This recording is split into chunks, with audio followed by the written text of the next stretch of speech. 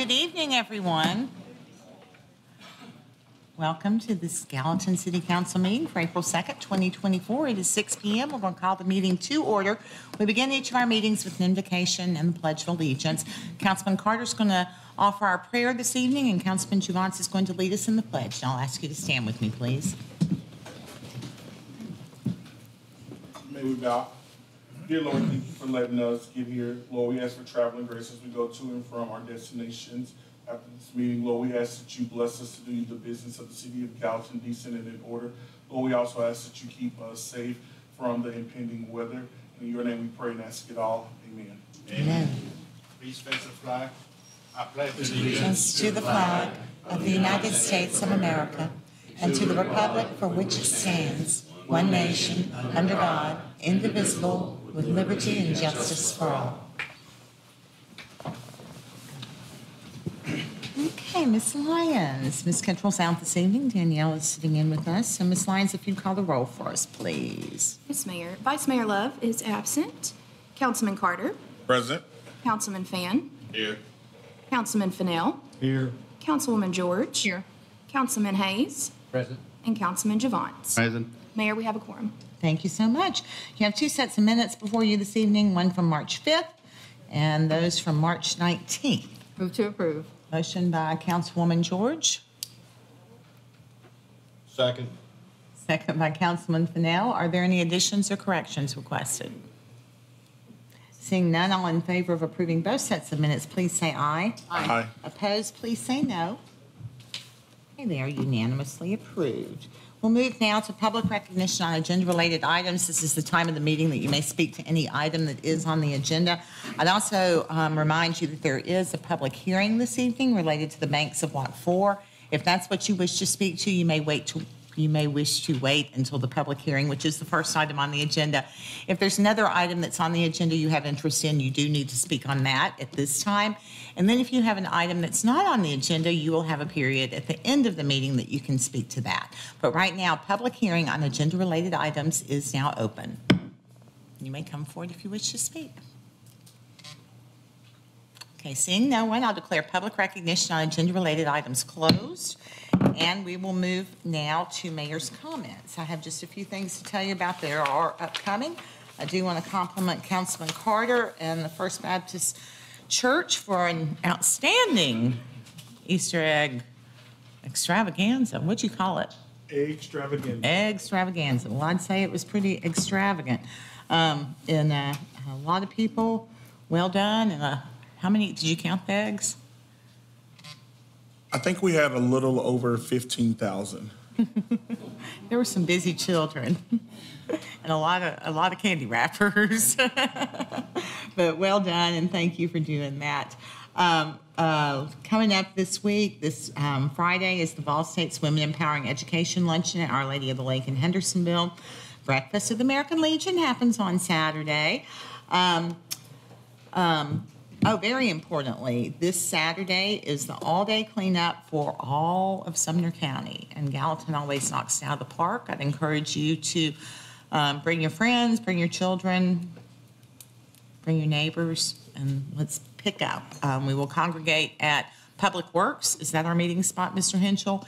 And you can sign up online for that if you're interested in participating, but I bet if you just show up, they won't turn you away either. We have several streets with the goal of cleaning up, and we will get them done on this Saturday and pick up more trash than any other city in Sumner County. There is, sorry, I'm going through these things, spring plant sale coming up at the Gallatin Farmers Market on the 13th of April. There is a rabies vaccine clinic at Douglas Chapel Church happening also on the 13th, and Mindfulness in Nature happening at Bledsoe Creek State Park. So some good opportunities on that Saturday. And then the Master Gardener plant sale is coming up the next weekend on the 19th.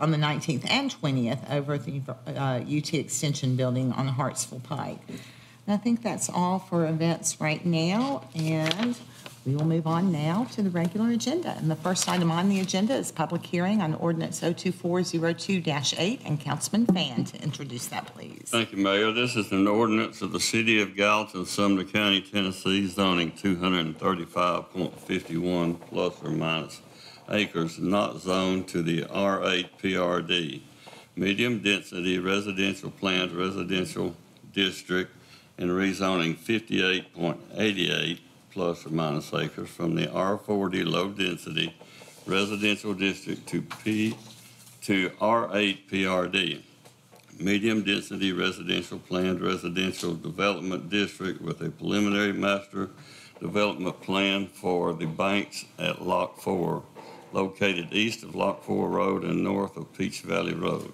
authorizing the revision to be indicated on the official zoning atlas, repealing conflicting ordinances, providing for severability, and providing for an effective date, Zone 2023-0082, and this is a public hearing. So the public hearing is now open. You may come forward to speak. We ask that you give us your name and your address for the record. I would ask that the audience remain quiet. It's helpful if we don't have applause or laughter or cheering.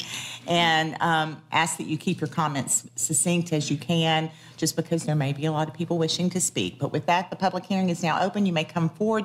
As one person is speaking, the next person can certainly come up to do so too, so that we're not waiting on people.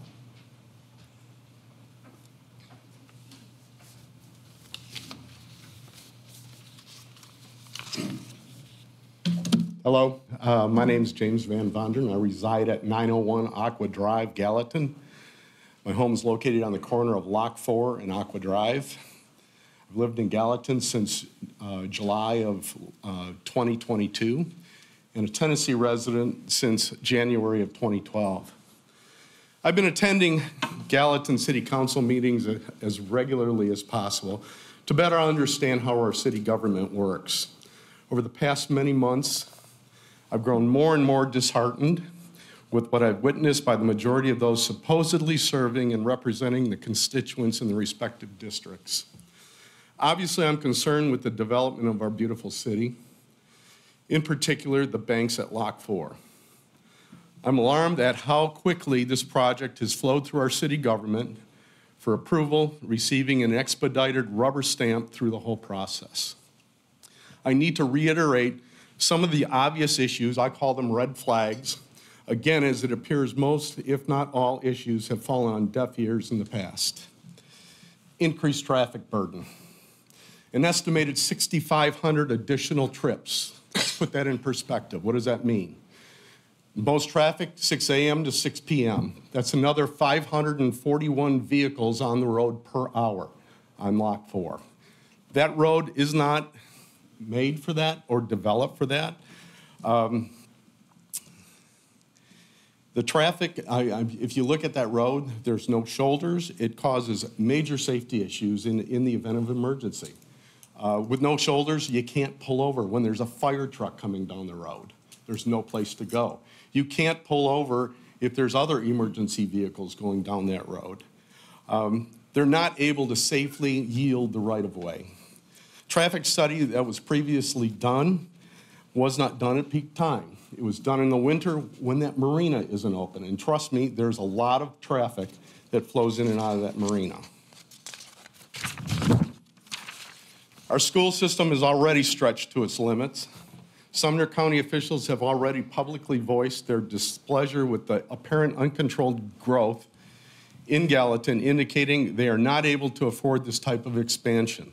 Ultimately, this uncontrolled and poorly thought out city planning falls on me and all the other taxpayers. Our water and sewer systems can't absorb the additional homes to be built at the banks of Lock 4. Our water system is old, as evidenced by the many water main breaks in the past few years, one directly in front of my home and others up and down Lock 4. City workers said the lines are old. They are failing. So putting additional burden on them doesn't make a lot of sense. Most residents moved here for the small town atmosphere as they enjoy the rural character of our city. When the master plan for the city was done a few years ago, the acreage where the banks of Lock 4 for plans on residing was to be rural with no more than 2 homes per acre. The rural character emulates the surrounding area, as most of the smallest lots are at least 1 acre. Rezoning for this medium density makes no sense at all and is definitely not wanted by your constituents. Currently, our police and fire services are stretched to their limits. Adding another almost 700 homes severely impact our fire and police protection. Again, this added burden is put on me and the rest of the taxpayers in Gallatin and Sumner County because of our poor planning. Other issues surfacing bring light to the poor vetting of this developer contractor, D.R. Horton. It is simple to gain information with today's technology to learn about the ridiculous number of lawsuits they have been party to. Here are just a few lawsuits, and there are hundreds. Anderson County, Tennessee homeowners win $22 million in damages due to negligence and breach of implied warranty. D.R. Horton settles with residents of an entire South Carolina neighborhood, 220 homeowners, for $16.1 million due to foundational, siding, framing, doors, and window issues. There's a Facebook page dedicated to shoddy construction of D.R. Horton. There's a TikTok page dedicated to lawsuits against D.R. Horton. This developer contractor has a very poor history of construction defects, workmanship, and warranty problems. Other issues having negative impact on this development and contractor is their financial status. Their stock was not downgraded, but took a negative dive yesterday of $5.59 per share, and were indicated by many financial consultants to underperform. When a publicly owned company underperforms, they are forced to correct the issue. They've got shareholders. Shareholders don't want to lose money. When a publicly owned company performs, they are forced to correct the issue. In this case, they need to sell more homes or cut corners to reduce the build costs, but still sell homes at the same price or higher. Thus, shoddy construction outcomes with the banks of Lock 4 being a multi-year project. Will they be around to finish or just leave the mess they already had started? Mayor and council members, we, not just I, the residents of Gallatin, Tennessee, urge you to start listening to your constituents. Get out of your offices and start talking to people in your districts to hear firsthand what is important to us. It is not poorly planned and overdeveloped Gallatin. It has always been my understanding our government officials represent the people they serve, and then the city, county, or state in which they serve. It is not a matter of serving for your own special interest or where the money resides. The people you serve expect you to be financially and morally responsible and to listen to the majority voice. And unlike previous comments made by city council members that only those that come to meetings to voice their opposing opinions are the minority, I'd suggest you put your feet on the ground and get out and listen to all the citizens of the city rather than approving another poorly vetted and planned project. Thank you for your time. We, the people of Gallatin, expect and demand you do the right thing and not allow this project to go any further at this time. Thank you.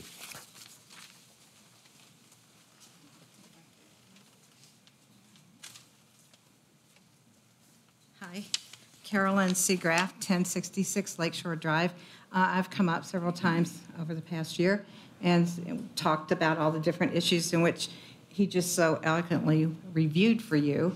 I think in my experience here, there's been several very prudent, very compelling reasons why this is not the best decision for this part of Gallatin.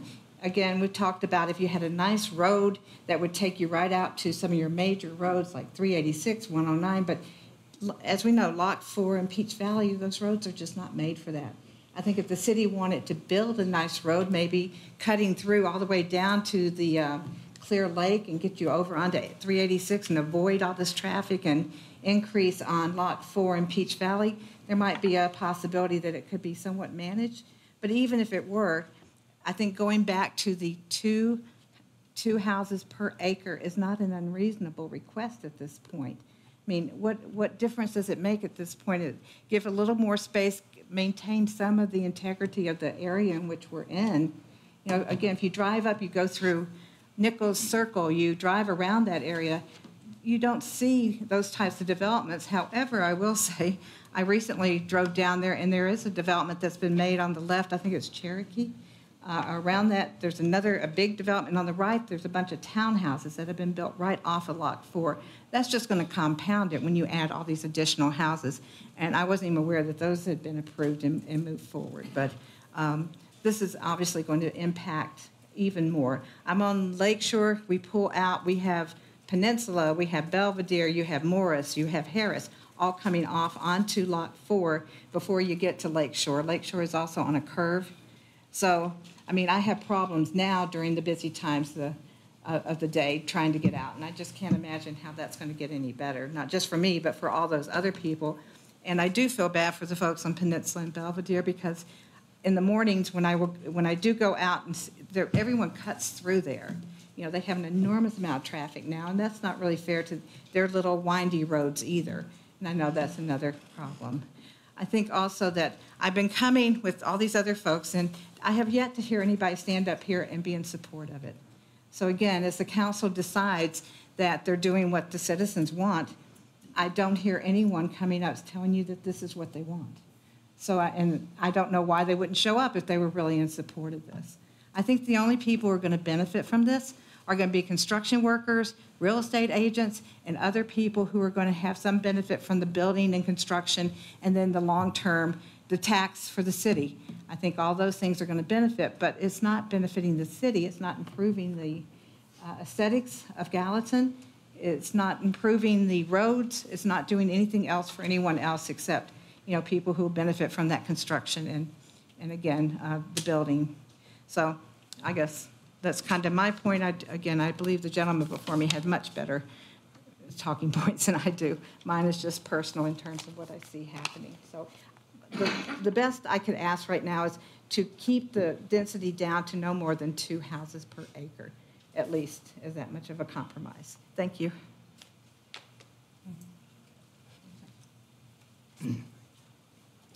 Good evening, folks. Thank you guys for your attention. I'm a little loud, sorry. Thank you guys for your attention tonight. I appreciate you guys. I would be a little more put together, but I just got off work.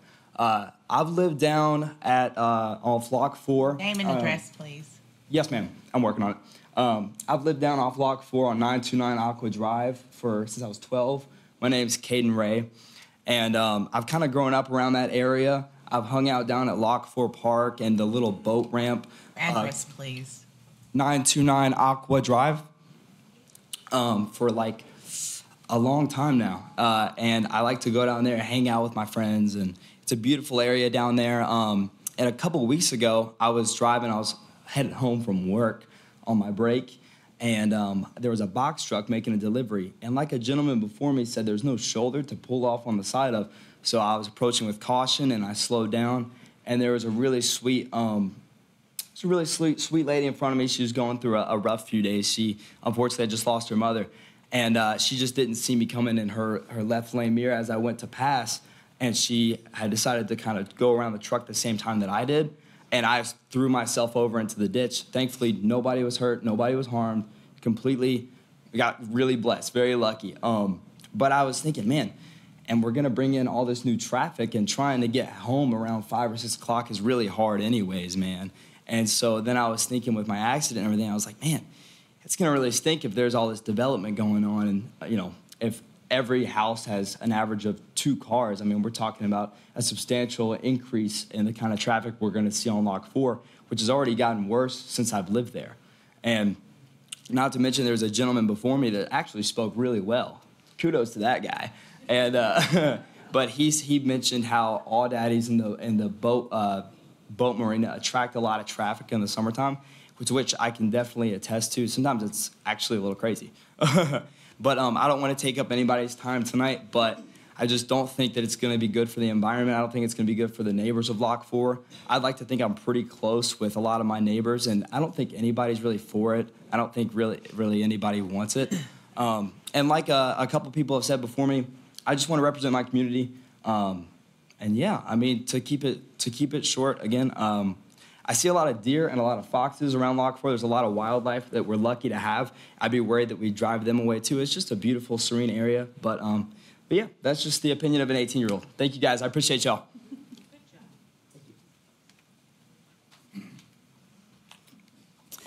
My name is Elsa Nine, and my husband and I have lived at 233 Peach Valley Point for over 20 years now. And we are so fortunate to be in this neighborhood, in this area. I'm thrilled that the younger people are getting involved in government because they need to. So kudos to you. For the first time in over 20 years, I actually feel unsafe in my neighborhood. Pulling out of our cul-de-sac onto our two little country road, Peach Valley Road. It's a 2-lane country road, let's get real. And pulling out, people are flying up Peach Valley Road. It's 30 miles an hour. We can't see what's coming or going either way with the hills the way they are. And it never used to be a problem until, honestly, recently with all of the building going down at the end of Lock 4 in Peach Valley with all of those condos and everything. Just that traffic alone has increased our area and our traffic. I can't imagine what it would be like with the initially proposed with all of the condos and the homes and all of the 600, however many units there were as I was reading this. But I understand progress. I understand that's a giant piece of land that's empty and something needs to go there, of course. But we're just asking that be reasonable, that this is our neighborhood, to just cram as many units into that area as possible. It's not only, it's just not fair, it's not moral, it's the wrong thing to do. When did the right thing to do become what we can get away with? Versus if that was your neighborhood, would you want that? And my son, or my daughter and son-in-law, they bought the home next to us in Peach Valley Point. And so I have a 2-year-old grandson and a 4-month-old grandson. And they're pulling out of this cul-de-sac. We've got traffic. Just really quick, my son-in-law did call the city, and we thought maybe we can get speed bumps put in Peach Valley Road. And the process to do that is crazy. You have to get a ton of signatures, and there's like, basically for us, there's 10 homes and residences that are impacted directly coming out of our cul-de-sac. So we couldn't get, that many signatures. It's just, you have to jump through hoops. So this is our forum to let you know, as our elected representatives, just please think about if this was your neighborhood. And we're not saying don't build anything, but just please, please be reasonable. 2 homes per acre, that's reasonable. Thank you.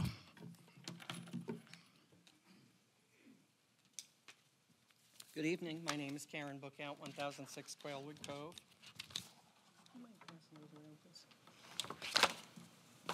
Definition of integrity: the quality of being honest and having strong moral principles that you refuse to change, acting ethically and transparently in all business dealings, prioritizing doing the right thing over personal gain, and unimpaired condition, soundness, quality or state of being complete or undivided.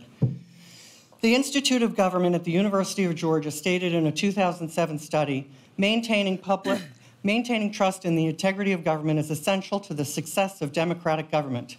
The public expects its elected officials and public employees to conduct themselves with integrity while working for the public good. 2 of you, Councilman Hayes, Councilman Fennell, told your constituents you would vote no on this development. However, you reneged and voted yes.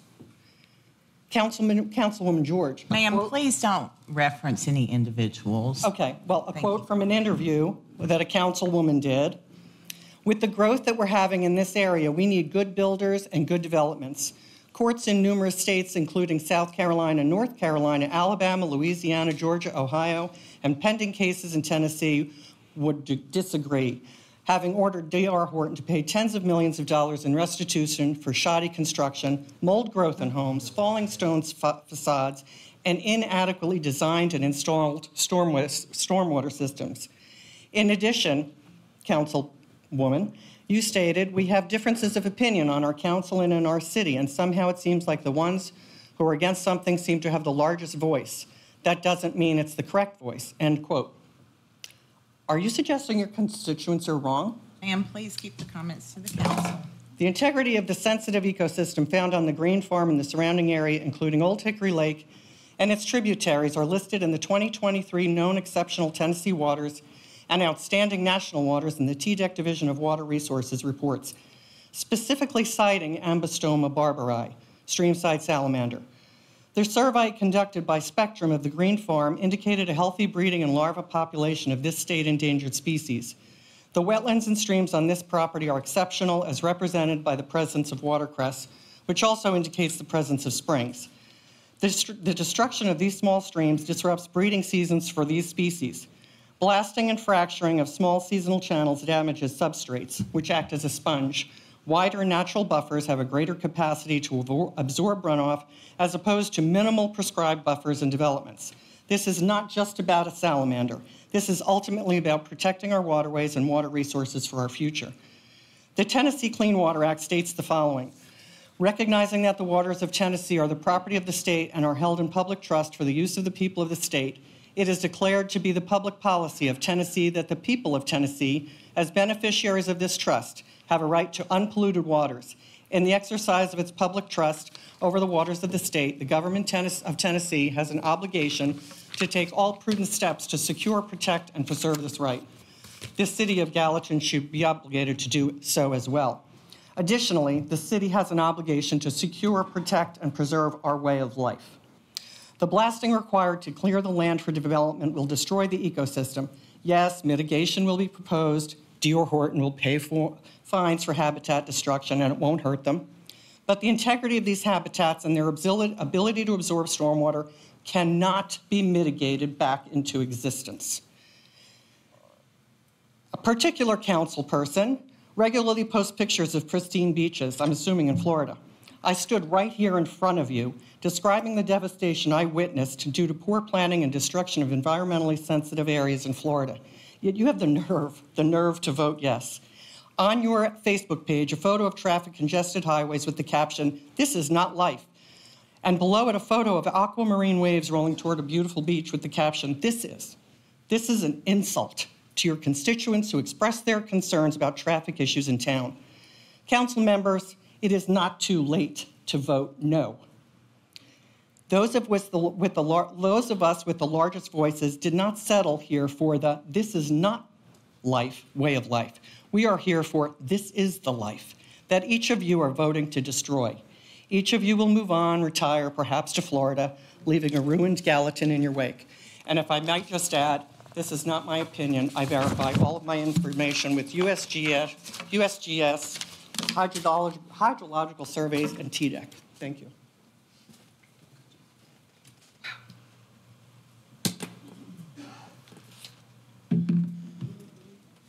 Good evening. My name is Jean Myers. I live at 213 Faraway Hills Drive. Unlike most of the people here, I live a little distance away from the Lock 4 area, but this does affect me. I really dislike having to come up here and address the council with my concerns. The last time I did that, I ended up inheriting 300 plus new neighbors. I'm here today because I'm tired, I'm frustrated, I'm downright angry. I'm tired of watching all the open spaces in Gallatin turn into massive developments in which houses sit as close to each other as 5 feet. I'm frustrated because it's never ending and it's always on the agenda for your meetings. I'm angry because our council refuses to listen to their constituents when they continue to voice their outrage over this unfettered development. But have no doubt about this, I'm also motivated. For too long, I've sat back and done nothing, just hoping and praying that someone will put a stop to this lunacy.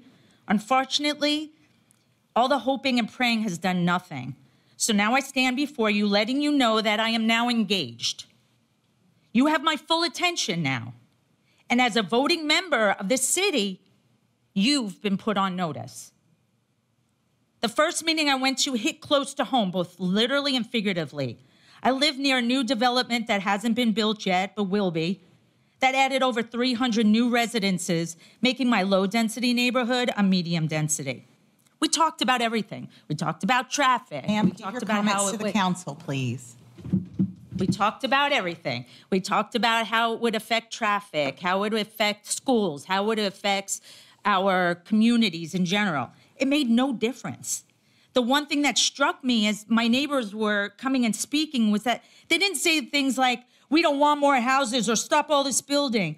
They were mostly concerned with the fact that our infrastructure can't handle that many new residences. And they completely overruled city ordinances that is specific to how many square feet each townhome can sit on. And that was overruled.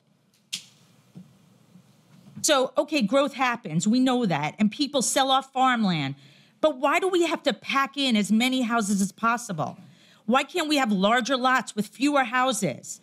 Our roads can barely handle the amount of traffic we currently have. Is your solution to just see what happens? Thank God I could use my defensive driving skills I learned in New York. Honestly, because the truth of the matter is, just trying to make a left onto 31 during rush hour is a true test of my fortitude. Then, of course, there are the schools to consider as well. I'm not just a resident, I'm an educator. I work in the schools, I am a teacher. The implications as an educator here in Sumner County, I know full well those implications over overcrowded schools and the impact it has on student achievement. We can barely staff our schools as is. And we pay our teachers significantly less than a county right next to us. So let's go ahead and pack more students into the classrooms and see what that does. I'm not sure if you believe that this is not an us problem, it's a them problem. But honestly, this is a we problem. And all of you sitting up in your dais are creating this problem. And I want to personally thank one council member, because I just learned I'm not allowed to address anybody specifically, but he'll know who he is. Okay. For keeping up the good fight against all adversity. I believe he's the only member who actually speaks for his constituents and listens to what they have to say. He continually fights against this unsustainable growth and keeps us in the loop about agendas and implications. Again, thank you. I have just one question that I have to pose to this council. From what I could see, Gallatin is for sale to the highest bidder. But who is benefiting from this? This is not rhetorical. Can anybody answer this for me? Ma'am, this is a public hearing. They're not. I understand it's not that, Q&A. but I also wanted you to know it's not rhetorical. This is not just something for you to consider. Thank you. I would ask you all to help us maintain some decorum and try to refrain from being quite so loud. Oh, was I too loud? I'm sorry, I'm a teacher, so I'm using my teacher voice. Ma'am? Feel sorry for those kids. No kidding. I'm Don Crittenden. I live at 878 Farrington Way in Gallatin. And I am here to speak in favor of this project. I'm in favor of it because this project and the people who are developing it are not content to just simply move in and, as they've been accused of doing, try to build on what is already there without making new changes to make things work. I think some of you, if you've been listening, know that they've already agreed to spend $3 million on off-site developments that will not necessarily help their development. They're going to enlarge our sewage system, our water system. They're going to work on the park across the road, and by speaking of parks, nearly half of this project will be a park.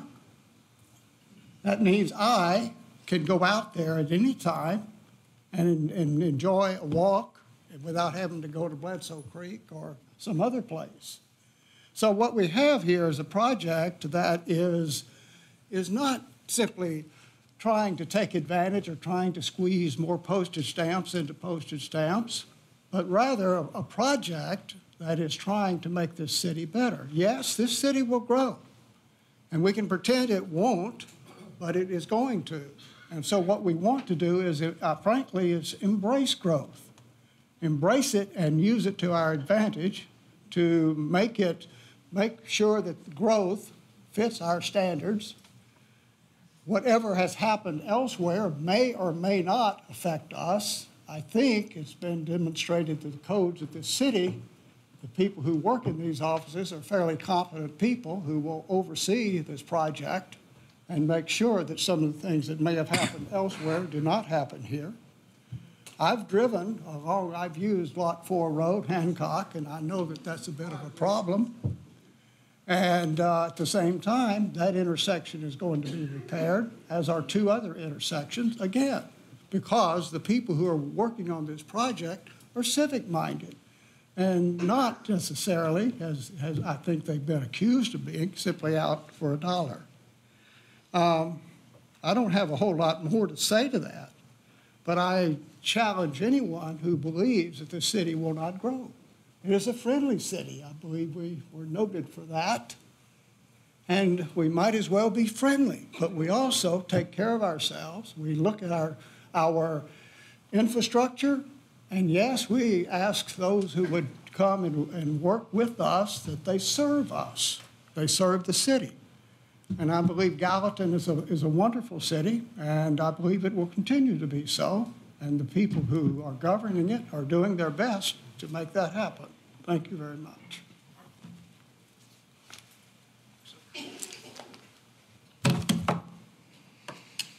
There we go. Danny Clausen. I'm with D.R. Horton. I office at 819 Seven Oaks Boulevard in Smyrna, Tennessee. So I am the purchaser of banks of Block 4. And I'm here today just really to let you guys know who we are, okay?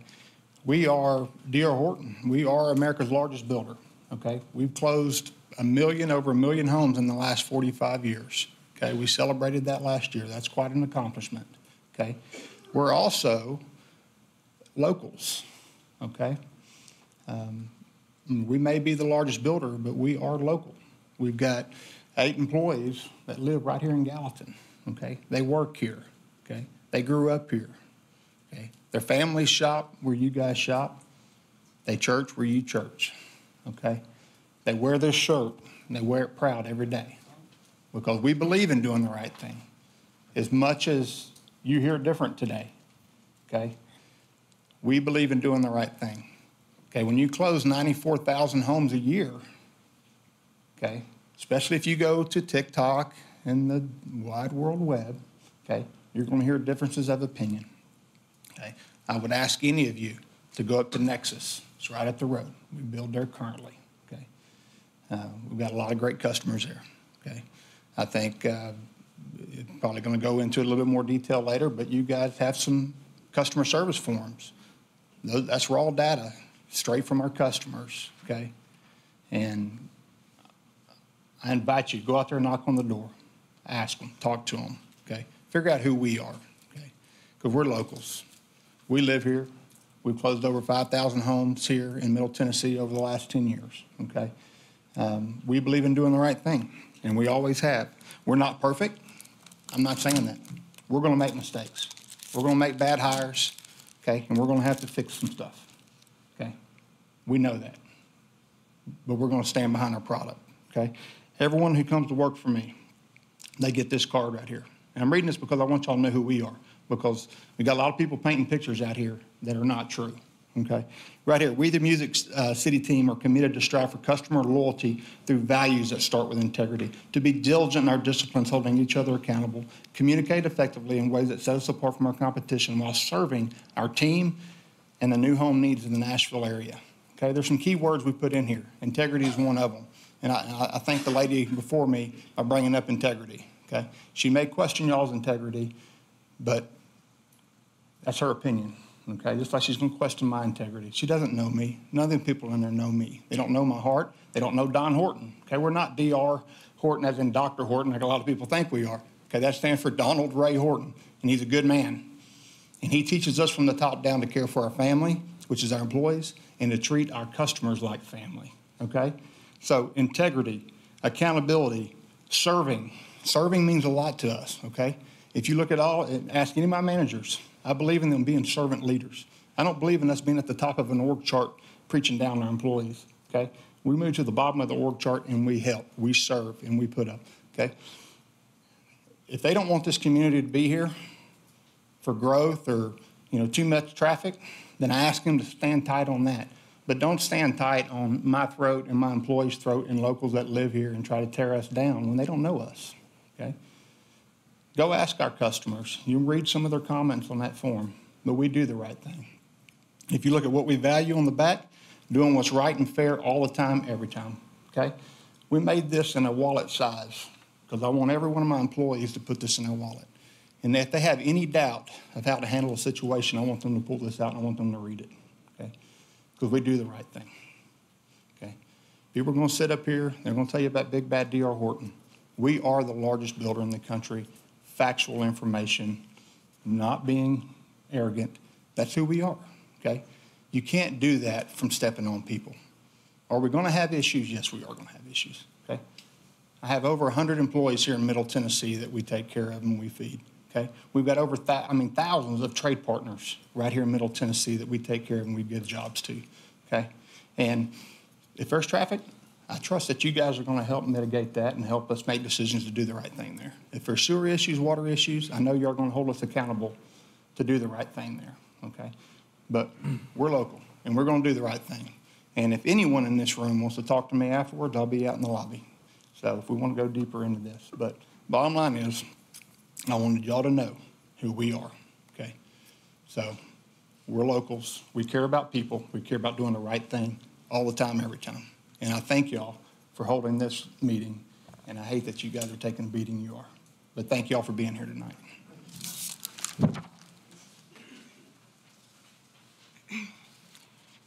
Good evening, Mayor Brown, council members, staff. My name is Vicki Hendrick, 560 Peach Valley Road, 1145 Lot 4 Road. Quote, the house is shaking. The house is really shaking. It feels like an earthquake.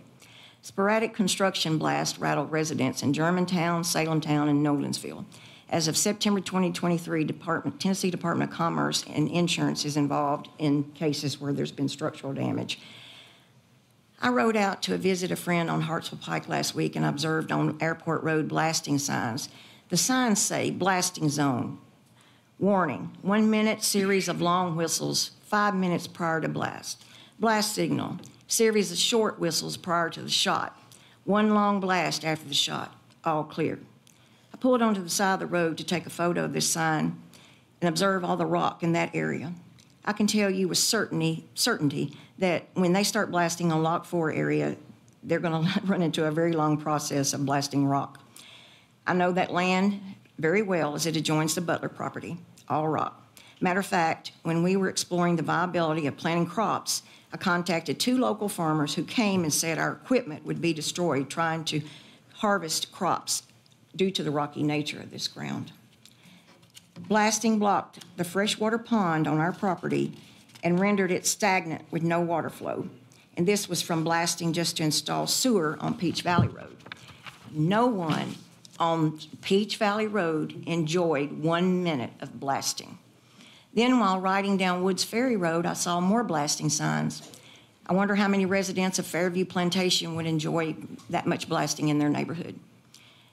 This will be scary for my older neighbors, not to mention structural damage to people's homes. Our home place was built in 1908.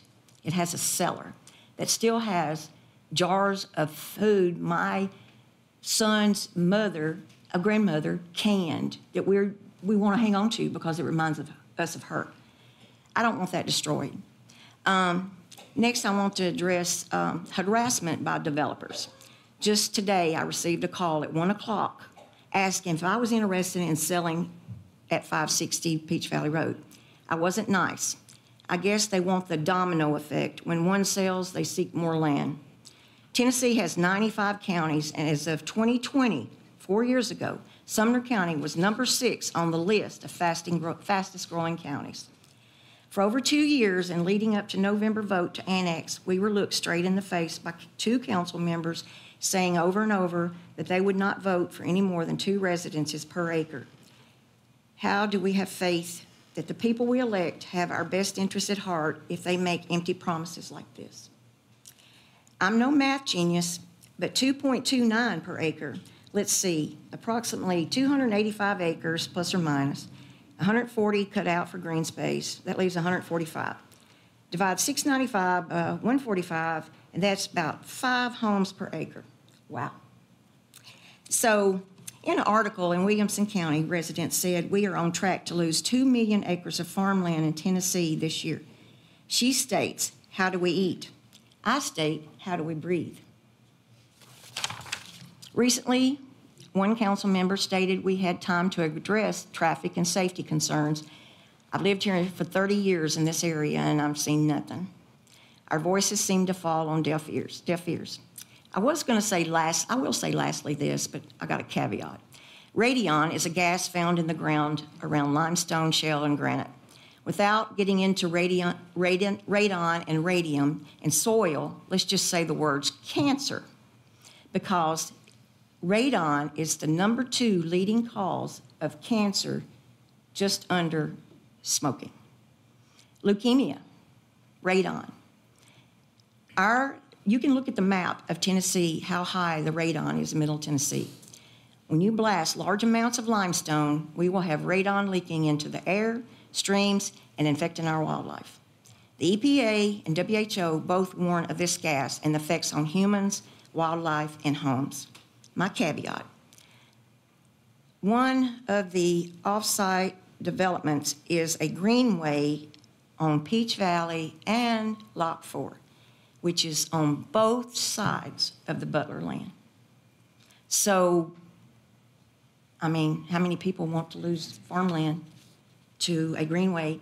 And I brought a list here one night that, well, not a list, it was a printout of all the negative comments from the Town Creek Greenway, where people said they were scared to walk their dogs because of glass, trash, chicken bones, motorcycles coming up on the sidewalk, the greenway. So that's, plus not knowing who's walking in your neighborhood. Bragging, D.R. Horton bragging about who they were, that's fine. And how many homes they build per year. And I can only imagine how many millions or billions or trillions of dollars they're worth with all the land that they just said they develop and sell homes. Why is this area so important? I mean, take some of that money and build a park. We've talked about that before. It's their money and they do what they want to. Thank you for all your attention.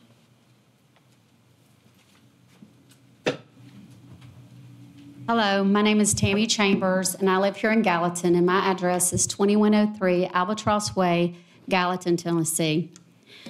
I'm going to read from this, so y'all bear with me. My eyesight's not as good as it used to be. Okay. So I joined D.R. Horton, the local division, and I'm the sales agent at Nexus South, the 55-plus active adult community. I started selling new homes, representing builders as early as 2007, one being Goodall Homes of 10 years. I had the opportunity to sell D.R. Horton Homes as a general agent, representing buyers prior to my employment as a new homes sales agent. As a past president of Sumner Association of Realtor, a current board member of the Sales and Marketing Council of the Middle Tennessee Home Builders Association, I have a vested interest in working for a builder that provides and builds homes that deliver quality as well as taking care of their customers. I have spent 17 years building my reputation on integrity and representing quality builders. So I would not jeopardize that, and I certainly wouldn't be up here tonight speaking in front of you, asking you for this project to move forward. The reason being I believe in this project is because I have seen what has happened in Gallatin over my 17 years in this area. I have seen the medical come from Vanderbilt to St. Thomas. I have seen the things as far as the Civic Center. All the things that you have voted for, I have seen how they have the quality of our communities and how I have people that come into my homes every day in a 55 active adult community telling me why they are moving to Gallatin, Tennessee. They're coming to Gallatin, Tennessee because we are providing the things that they want. We are providing the American dream. We are providing home ownership, and we have to continue to provide these homes for these people, for the people of not only that are coming here, but are in our city. I thank you for all that you have done to continue to allow this growth. I embrace it, and I ask you to continue to bring it on. Thank you.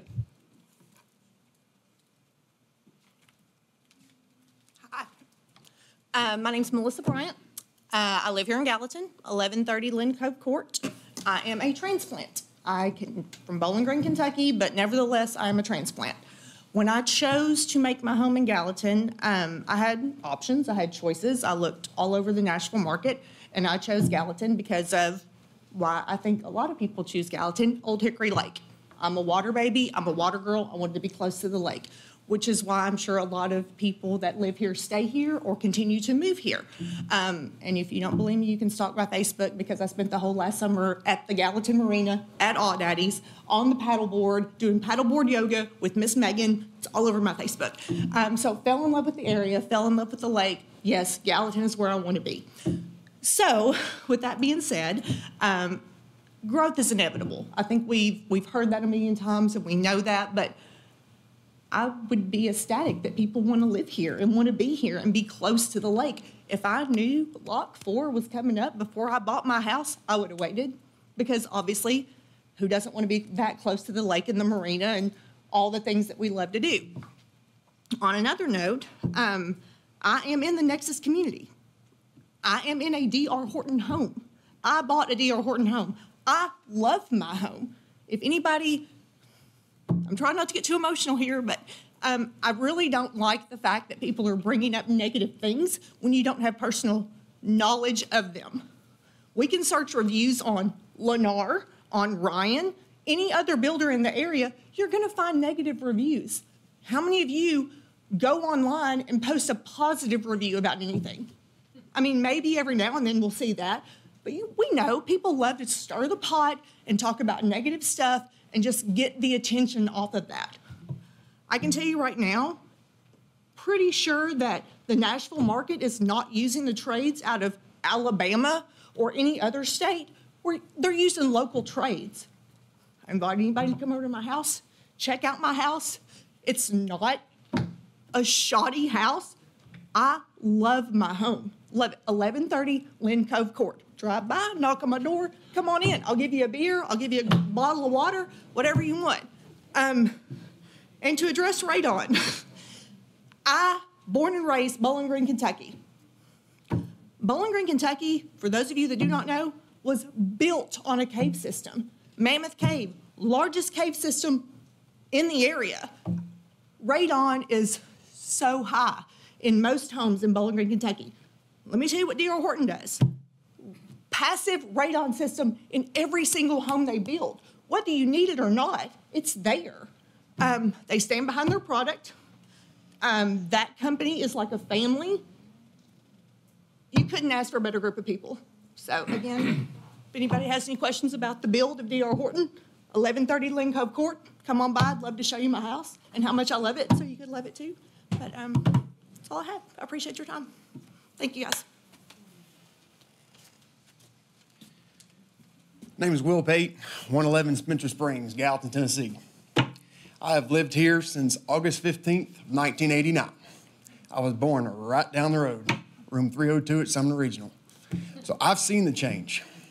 I pride myself with my family that has been here for over 100 years. My family also runs the second longest business in this city.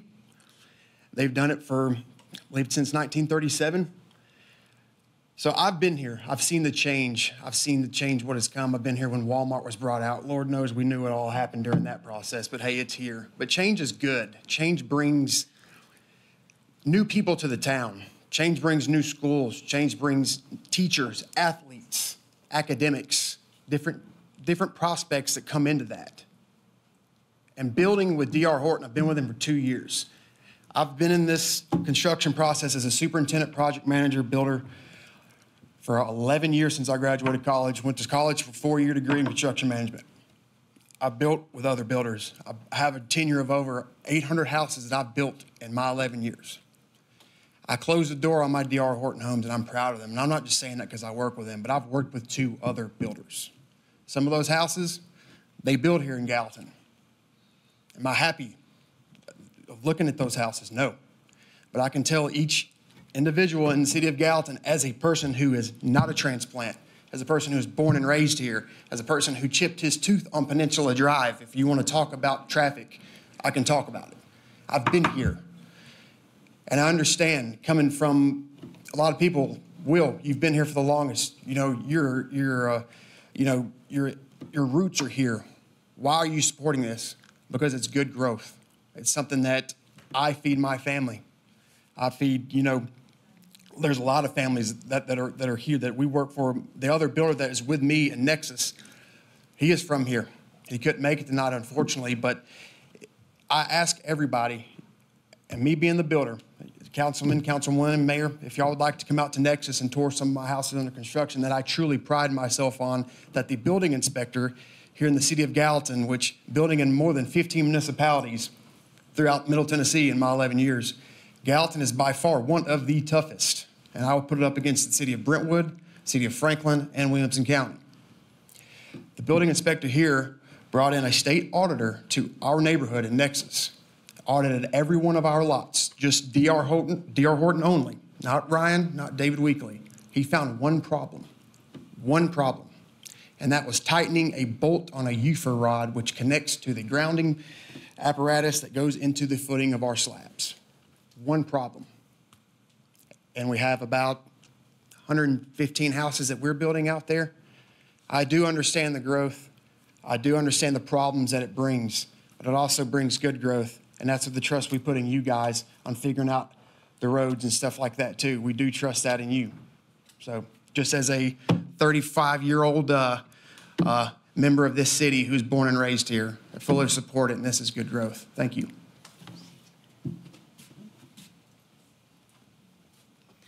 Hi, I'm Allison Garrett Turner. I live at 1289 Lot 4 Road. The residence that I grew up in, was born and raised, well, across the driveway, but moved across the driveway to current residence. Our family's been on the end of that road since the 1950s, so not quite as long as some, because like this farm and many others, they're generational farms. They've been there for years and years. And development is inevitable. I'm a civil engineer. I do land development. That's expected. So please excuse me, I may ramble a bit. I was supposed to be at a soccer game today, but clearly that didn't occur. So I sent out an email to you guys just highlighting some of my concerns. Development's going to happen. Unfortunately, and I've lived in Nashville for years. I developed in Franklin, Brentwood, all of Williamson County, many areas, Knoxville. I don't think Gallatin does a great job of it. Our planning is, it's nothing against our planners, it's our planning. It's been there for so many years. We haven't adapted to this rapid growth that we have, and it takes time, and it's a process. And I saw it happen in Franklin, and you know, because they're not that much different than us. But 20 years ago, they were us. And so it takes a lot of long-range planning and investment, and I worry that we don't have the wherewithal or the fortitude to invest in our infrastructure. So therefore, we are kind of falling behind. Williamson County invested in their school system. Sumner County is not going to invest in our school system. I mean, Liberty Creek is technically in Gallatin, but how many Gallatin students actually attend that school? 1,700 of them are at Gallatin High School, that's for sure, where my two children attend and where my younger will attend in 2 years. Schools are a problem. Infrastructure is a problem. This particular property, it's been sitting there. It is a crown jewel waiting for development. And that's great, but the density's too high. Plan Gallatin said it would be low, keep its rural character. This is not rural character.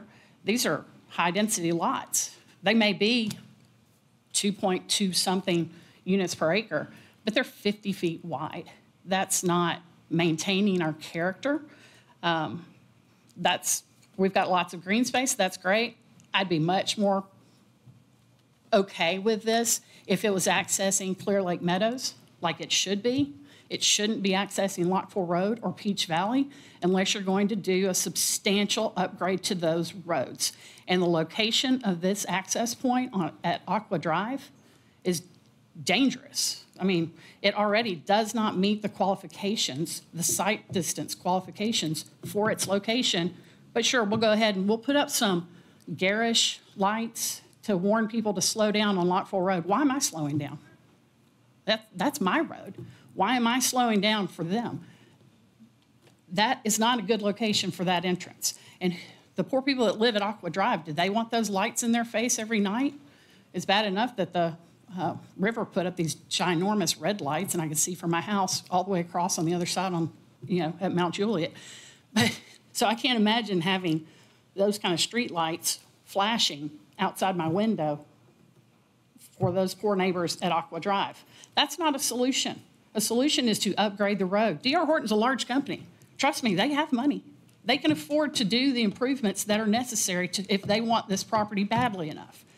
And Lock 4 Road, at every point, right now it functions pretty well until except in the mornings when you're trying to get through Hancock or when you're trying to turn left out of Nichols Lane to come back down Lock 4 after dropping off my kids.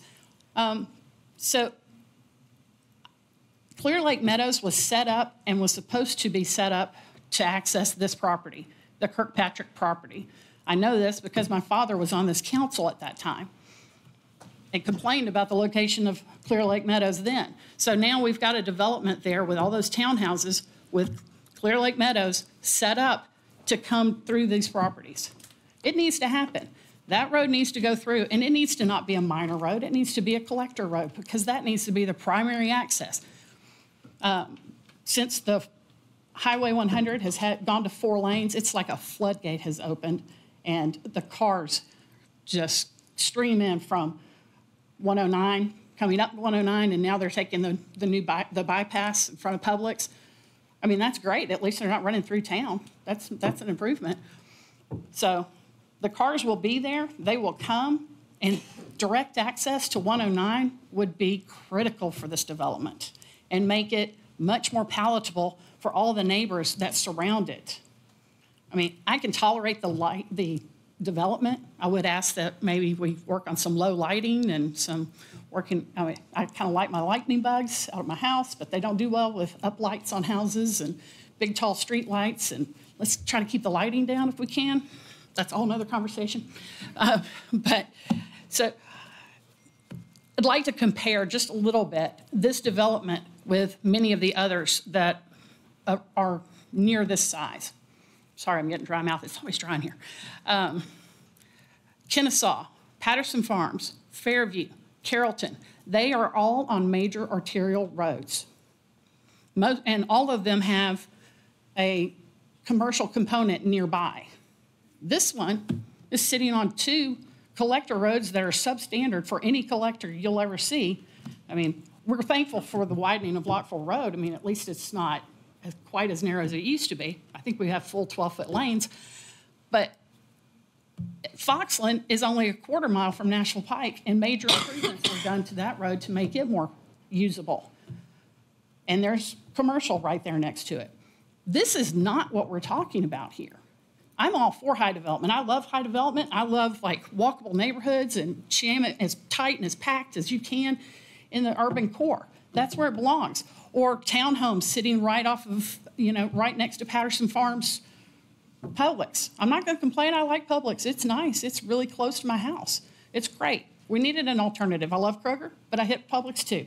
And it's nice to have some of that development coming out towards 109. This property just does not need to send that much traffic onto Lock 4 Road and Peach Valley. If you haven't driven those roads, please go out there before your next vote. Please drive those roads. Drive them at 7:30 in the morning, 7:15 to 7:30. See what it's like. No offense to Pereira Farms, but their trucks are coming through Peach Valley and Lock 4 at that intersection frequently. They're usually a little earlier, so they don't interfere with much, but these are not great roads. So D.R. Horton is a builder. I've worked with lots of builders. They can do infrastructure improvements. They can partner with the city to do infrastructure improvements. And some possible turn roundabout at Nichols Lane and further down the road at Hancock is not what we need. We need significant roadway improvements if this is what's going to happen. Why not just put that money into making Clear Lake Meadows work as it should and as it was designed? That road is sitting there, and if we don't have them do it, it's not going to happen. We're going to pay for it. We're already going to pay for part of it now because the townhomes didn't extend it all the way through. That road needs to be extended. It needs to be extended to this property, and it needs to be their primary entrance. There also needs to be a connection over to Robbie Lane. Robbie Lane's supposed to connect all the way down to Cumberland Place North. Those connections help build the infrastructure to accommodate this. I'm all for good growth. Growth is going to happen. Good growth is just going to happen. Who would have expected it this hard, this fast? But here we are. But we also have to partner with Sumner County to get the school system in place for our kids. I want my kids at my school. They go to the school I went to, the school my dad went to. It was Central High School, I think, when my grandmother would have been coming along. So, I mean, we've been there since the beginning. We've been in this town since the beginning. Before it was a town, growth happens. So please, take the time to get what you need out of them to make this work. The Kirkpatrick property is ready to go. And, you know, there's one piece of property sitting in there that just needs to be taken in, talked to, have a conversation, make that road happen. It doesn't need to be a primary entrance off of Lock 4 Road. Not because I drive by there every day, but because it's a terrible location and because it's not a good road. And the people that live on Lock 4, that before you get to Aqua Drive, the poor Amazon guy has nowhere to park. He can't get in their driveways because they're too steep from putting a curb in to try and prevent the rain getting into their garages. I mean, things have changed over time. As that road widened, that's made their situation that much worse. Push it over to the side a little bit. I'm doing a project in Lebanon right now where I'm moving Coles Ferry Pike. And that's a partnership with the city and the two developers on either side of the road. These things can be done, and you can force their hand, and it needs to happen. I'm not going to speak to the fact that it's development. There's going to be plenty of people here that don't want land development. I get that. I make my living off of land development too. It's, you know, a double-edged sword. But I'm controlled only by what you ask me to do. I'm the conduit between the developer and you. So in order to make those things work together for the benefit of our community, you have to do your job, and that is to ask for as much as you can get from them, because that's the only way it's going to happen. Thank you.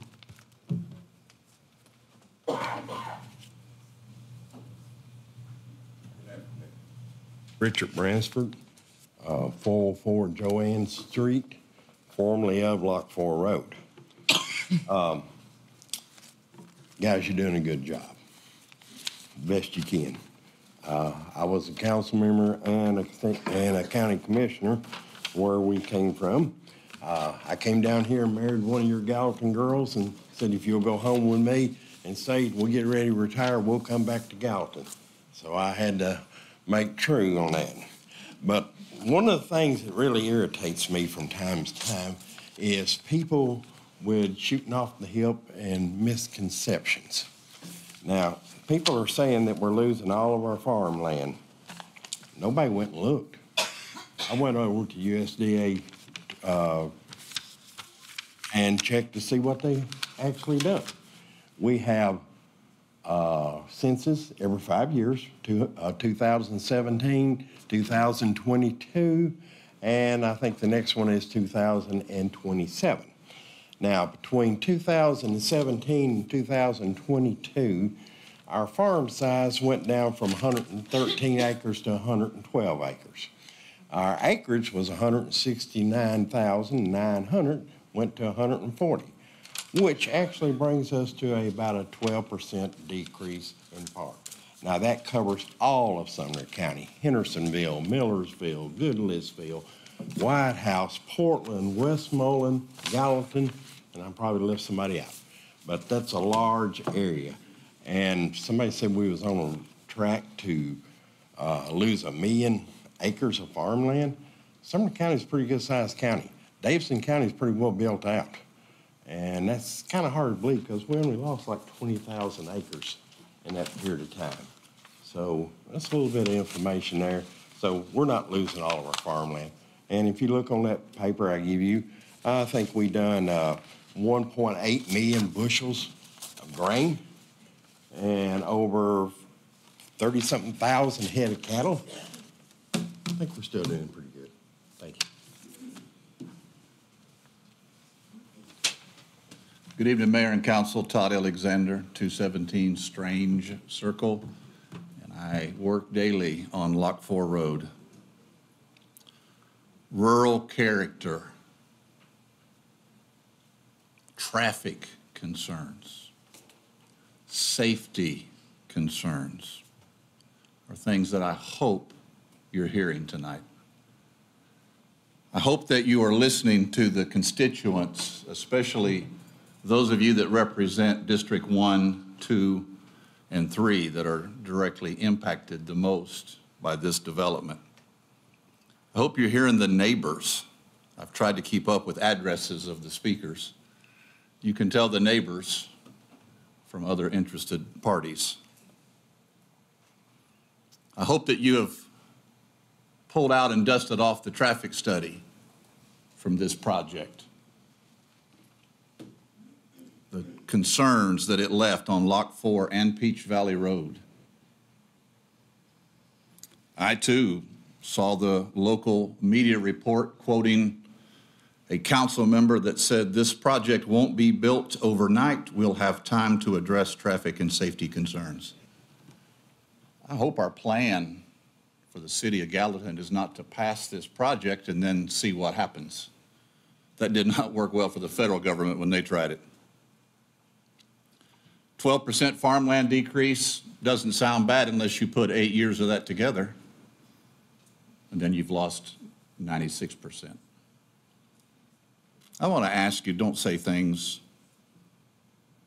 in the coming meetings where this will be discussed. Don't say things like, no one wants to see farmland disappear, and then turn around and cast a vote to increase the density of projects like this. Gracious and growing Gallatin, we can do better than destroying the rural character of this area. Thank you.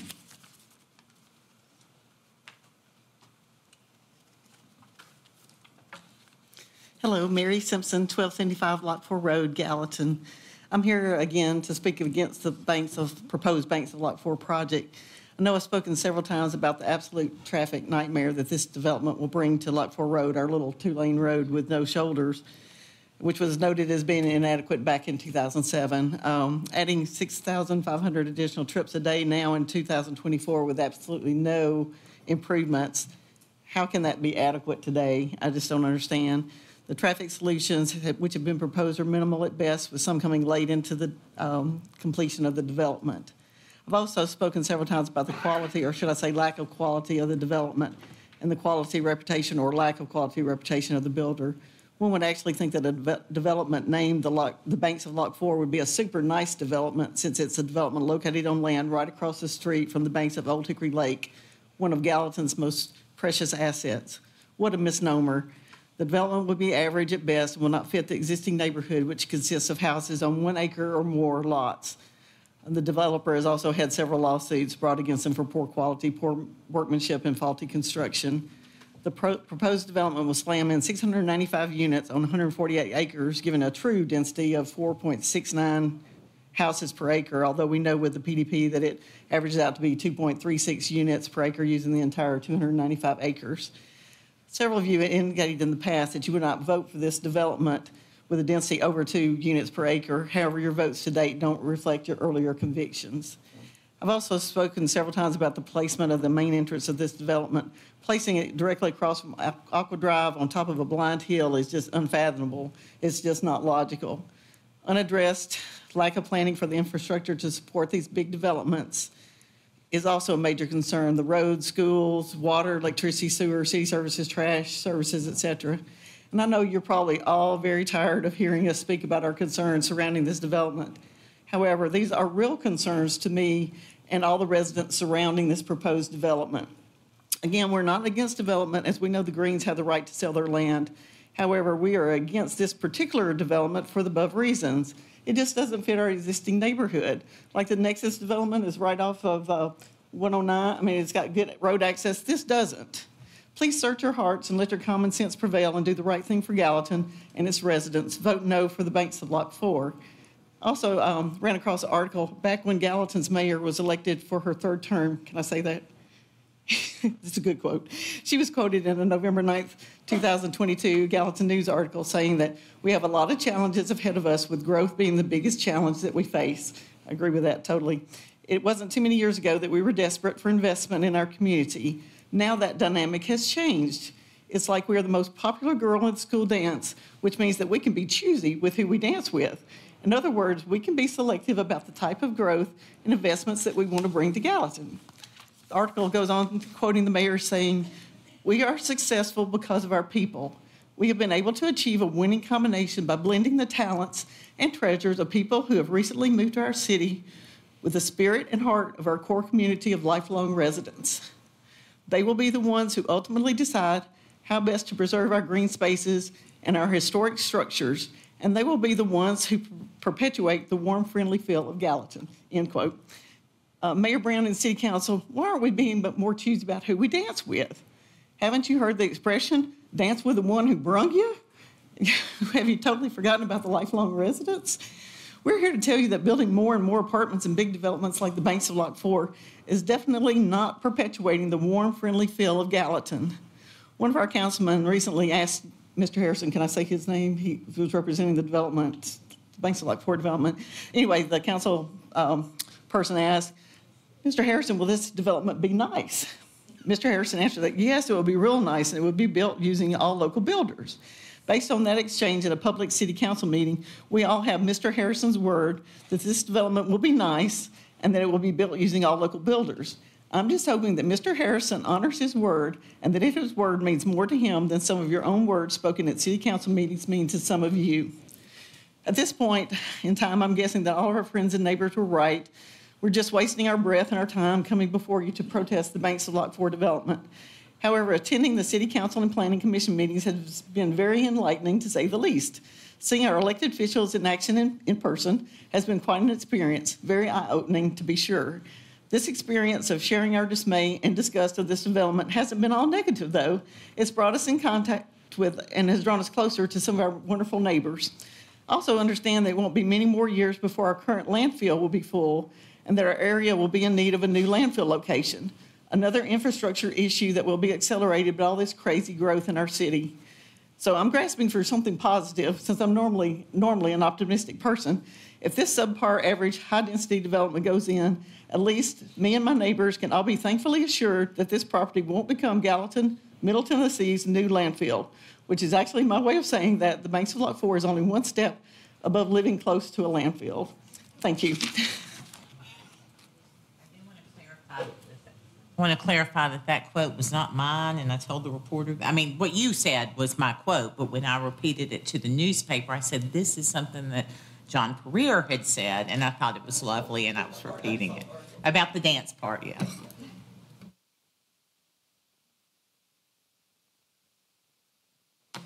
I'm Lina Marler. I live at 1512 Cherokee Road. So I've been speaking here over a year. You obviously all know my thoughts on the banks at Lot 4. I always have to never follow Mary up because she's awesome. I'm so proud of how many people showed up tonight. Even the developer has turned out a lot of people. But I think that at the end of the day, it all comes down to something that Allison talked about. And this was one of the very first things I ever talked about. And it all comes down to the density and the traffic.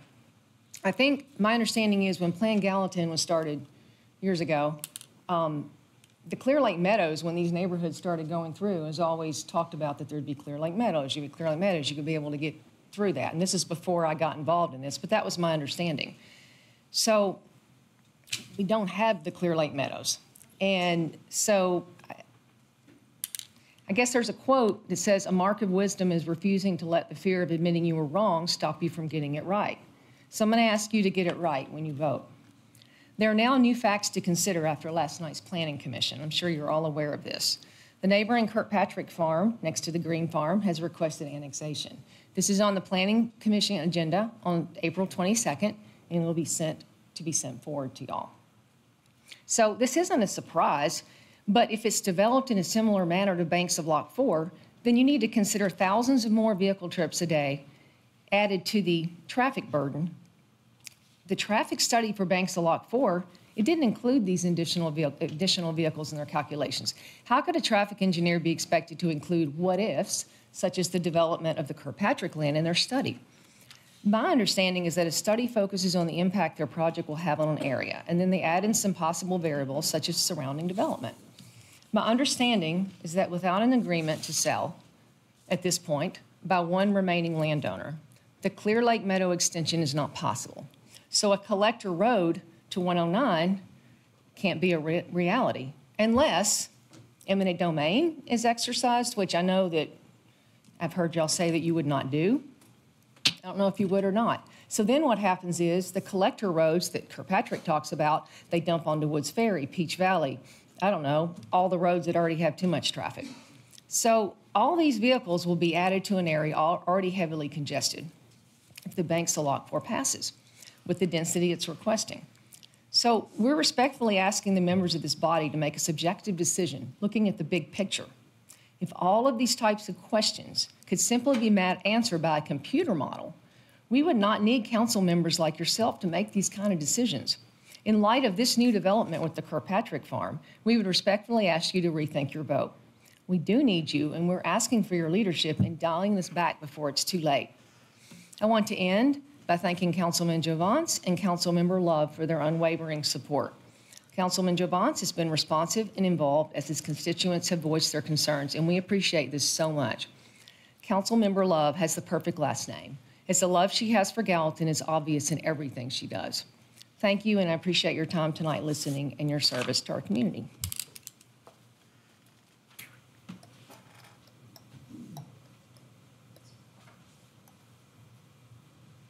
My name is Mary Janung. I live at 1100 Lock 4 Road.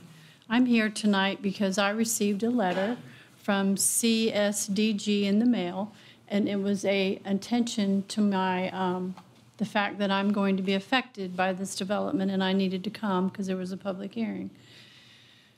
I took that very seriously. I've had a lot of concern. As you all know, I've been here multiple times. I feel like I've been doing this for 2 years. So I want to take you on a journey. I really appreciate you not looking at your phones while I'm talking. I used to be a professor in college, and that irritated me. But anyway, so I digress.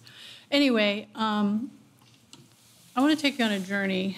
I was looking at listening to Mr. Horton's representatives talking about what they want to do, and I understand that that's what they do. They're developers. They're the largest developer in the country, and that's great. That's really great for them. And, you know, we've had Facebook come here, and they've done a lot for the community, and I think that's great, too. And there's been a lot of negative comments about that. And I find it interesting that they're here tonight to talk about who they are, which is great. I wish they'd have done that 2 years ago or a year ago. So they talked about the park that they would help build across the street from the development, which is the boat launching area. My experience in the past has been that I've taken my grandchildren down there to play at the playground. My husband and I went down there to take the kids down to swing on the swings, and there wasn't a swing set anymore. The city had taken it away. No reason, they just took it. The bathrooms, well, whew, if you went in there, you needed to get a tetanus shot because the people that came there destroyed that bathroom. It was nasty, and it had to be torn down. My question is, build a pretty thing, but who's going to take care of it? I guarantee you there's going to be problems. So I want to take you on up Lock 4 Road. As you come up Lock 4 Road from the gates where the cattle gates are on the left and the boat ramp entrance, you start up the road and there's no shoulder on the right side of the road. That's all Corps of Engineers property. So you have nowhere to go. So you go up, and a young man came before you and talked about the accident he had. Well, I can tell you about the people that have landed in my front yard several times, going too fast on Lock 4 Road and lost control. And it was so bad that if he had gone any further, he'd been in my bedroom in the front of the house. And it was drunk drivers, but still, I live on Lock 4 every day. I go out on my porch, I go in my driveway, I can't even talk on my phone because of the traffic, the noise from the trucks, the loud trucks, the cars. There's no noise reduction out there. I've tried everything I know other than building a Berlin Wall like my neighbor did in front of my house so that I can't hear anything. It's dangerous. I'm afraid when I get out of my driveway that I'm going to get hit because I do everything I can to look back and forth, but the cars come flying up over the hill where they want to put the entrance to across from Aqua Drive, and they fly over that hill, and they have no time to slow down. I've had almost been rear-ended multiple times by people speeding on Lock 4 Road. We don't have supervision out there with speeding. Safety issue. That's a big safety issue. The next thing I want to tell you is I took a trip out on the farm. And I've been on that farm before, but I took a really long trip and went all over the property. I thought, wow, this is not as big as I thought it was. I know it's 200 and some odd acres, but most of this is rock. It's slab rock all the way. There's mud, but the mud is very thin, and it's water everywhere, sitting out because of all the aquifers. The cattle are out there. You're going to have to scrape all that dirt off, blast through the rock, and guess what? When you blast through the rock, I'm going to feel it at my house. Are you going to guarantee me that you're going to pay for my windows when they get cracked, my foundation gets cracked from the dynamiting? It's going to happen to all my neighbors, everybody down my street, Lock 4, Peach Valley, Nichols Lane. I don't know what else to tell you, but please, common sense is common. It should be. And so think about the land. I've talked to you about the history, the slave graves. I've talked to you about the traffic. I've talked to you about the dynamiting. I've talked to you about the safety, the lack of supervision of safety. I mean, I don't know what else to say. And I've talked to you about the environment. We have so much wildlife out there. Okay, great. So they are in my yard. I don't mind them. I love them. Where are they going to go? You got Kirkpatrick now who wants to build, because I understand that there is a buyer for that, maybe. I mean, Peach Valley is not that wide either. They speed and they fly up and down Peach Valley Road. They come around where the Aw-Daddy's is. When you come out of Aw-Daddy's, you may as well just put your helmet on because you don't know what's coming over that other hill. So why are we putting all these houses in a little bitty area because we can? I don't get it. We're going to have rooftops over rooftops over rooftops. No longer will we have a forest. No longer will we have the trees out there that actually help you breathe. And we're going to have rooftops. That's what comes off of rooftops is dirt, oil comes from the streets. It goes into the aquifers. It goes into the lake. We already have a dirty lake. I don't swim in the lake. I know what's in there. It's nasty. And what comes down Lakeshore Drive when the pumping station overflows, the poop goes in the water. I don't want to be swimming in poop. I've told you all this. And we talk about traffic. Oh my God, I'm serious. It's like living next to 386 on my front porch. I encourage any of you to come out to my house, sit in my porch swing, and watch what I go through every day with the traffic. The speeding, the loud cars. At night, I constantly hear it. It's constant. Then I have Aw-Daddy's who's got the bands playing late at night. The music, I can hear it in my house. I don't complain. I know people want to have fun and enjoy it. Great. But when you start adding all these people and all of this other stuff in the water, all the boat docks, Is that me? Okay. I could go on for till midnight, I'm sorry, but I'm very passionate about this. I love my community. I love Gallatin. I just don't get it. I've tried, I've rallied, I've done everything I know. I even ran for office, which was, I don't know about that. But I ran for office because I didn't like what I saw. And I know it's going to be a huge burden on the county when we have to build all these schools, and that's going to mean your taxes are going to go up. Some of you can afford your taxes. I know a lot of people who can't. And so we have to think of the big picture. You have a civil engineer who comes up here and explains to you what's wrong with this project. You have all these other people that have come up here before you, and I want to thank everybody that's come for as long as they've come and endured this. I want to thank everybody because it's not something you want to do as part of your life, to fight for what you have. I mean, I worked my blank off all my life to have what I have. But for you to come in and change the character, because you can, and you don't want to hear the voices of the people, that isn't right. It's wrong. And I encourage you to rethink what you're doing, because I've told you this before.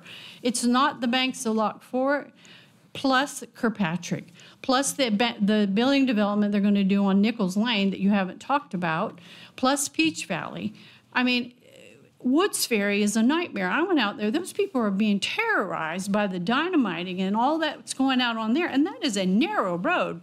I don't know who ever thought of that was going to be okay for these people to drive out onto that little tiny road and it was going to be safe. That's insane.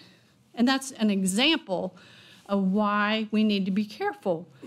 You owe it to your constituents, all of you, to think about their safety, to think about the harm this is going to cause to them and what you can do to change that. And I please ask that you hear us and listen to us. I'm not going to go on anymore. I'm going to quit. But I want to thank you all for at least listening tonight. And I know it's hard for what you do. I really do. I could say a lot of things. I've got a lot of things in my pocket that I could present that I know about, but I won't do that because I'm not that type of person. But I do want you to know that this is important to us, and please, please listen to us, and I thank you.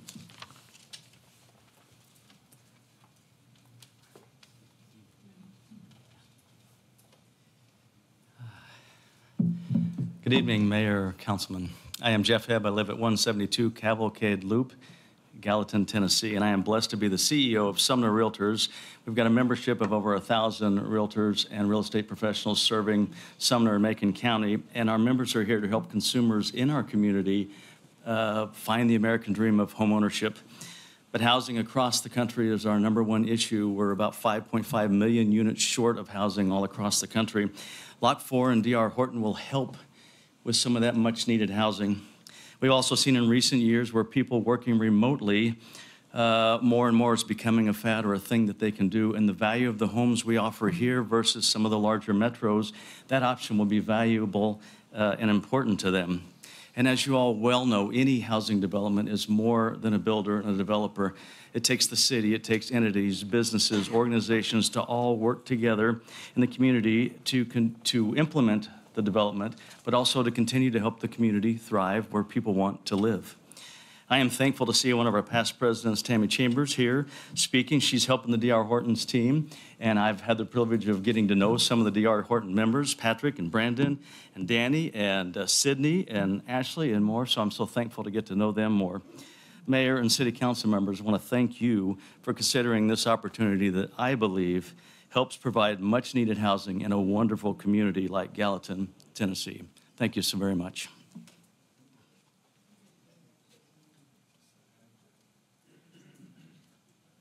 Good evening, ladies and gentlemen. My name is Jimmy Overton. I live at 901 Lakeview Court. Thank you all for what you do. I know how hard it is. I was in your seat for some 16 years, and I appreciate what you do.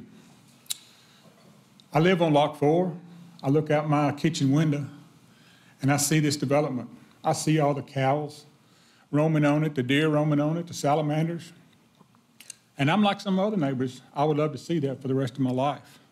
But guess what? It's not reality.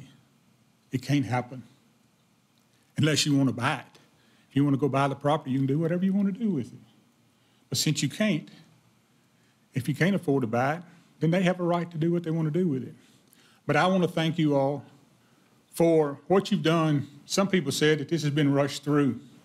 Let me tell you something. Almost 5 years ago, I had a representative come to me that wanted to talk to me about this. They want to put 1,100 houses on this piece of property. I said, no way possible.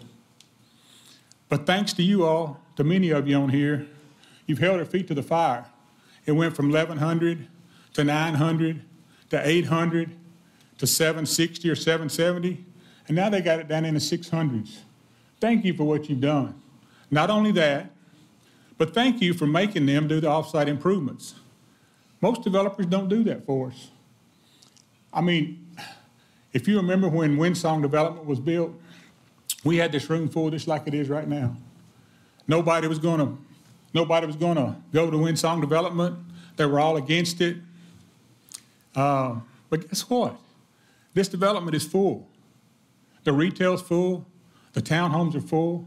This is a beautiful development for our city. Something we can all be proud of. And I think everybody in this room probably shops in that development, in Windsong. But ladies and gentlemen, thank you for holding their feet to the fire and asking this developer to do these offsite improvements, to finish in front of the fire hall, in front of the church, to finish building out that side of Clear Lake Meadows. Because you're right, Tommy Garrett, as you know, his daughter was just up here speaking. 18 years ago, he sat down in my living room and he begged me and said, the only thing that I really ask you to do is be sure that Clear Lake Meadows gets built. And I fought every single day to be sure that we made any developer that built back through there off of Clear Lake Meadows. And at the time, Clear Lake Meadows wasn't even a city road. Back then, it was still a developer road. We had to cut a deal with the developer so it become a city road. But we've done everything we can, and we made Mr. Durham that built the townhomes, we made him build his part of the thoroughfare that's going through the Clear Lake Meadows. But thank you all for what you've done to force this developer and ask this developer to do the offsite improvements, to make the improvements on Lock 4 at Hancock Street. Look, I've lived on Lock 4 in 2 different houses for over 40 years, and they pass my house every single day. But we don't have any problems except for when you get to Nichols Lane and you get to Hancock Street, that's where all the problems are. But it's because you get people from Wilson County and everywhere else that cuts through Nichols Lane and comes to the city of Gallatin, goes to Vol State or goes wherever they're going. But this developer's agreed to work with our engineering department and do whatever they have to do to make it a better intersection at Hancock Street. They've agreed to make the improvements and do the Clear Lake Meadows Boulevard. But they've done it because of you all asking them and holding their feet to the fire. Thank you for getting it down to 2.2 units an acre. Like I said, when they started that, it was 1,100 houses. And you know there's no way we're going to put up with that. So thank you for what you all have done. I know it's hard. I've been in your seats, but thank you for what you've done.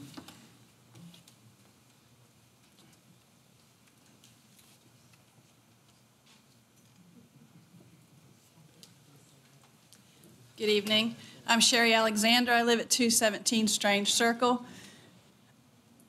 And I think for me, the heart of it all is all of the development in Gallatin. We still have thousands and thousands of units that have been okayed on master plans that have not been built. We do not know exactly how all of that is going to affect Gallatin, but yet we're looking at putting more property or more houses on a property that we know that there's going to be issues. For me, when I look at the thought of fixing the roads, that disrupts more of our citizens. The people that live up and down that street, there's no way to make Lock 4 bigger unless you take front yards. And I'm sure part of that's right-of-ways already, but it still makes my yard smaller. But why can't we just say wait? Why can't we say, we don't have to say yes or no. Why can't we say wait? Let's wait and see what all of this what all of the developments that are already proposed, that are already okayed, have to do with our development or our infrastructure.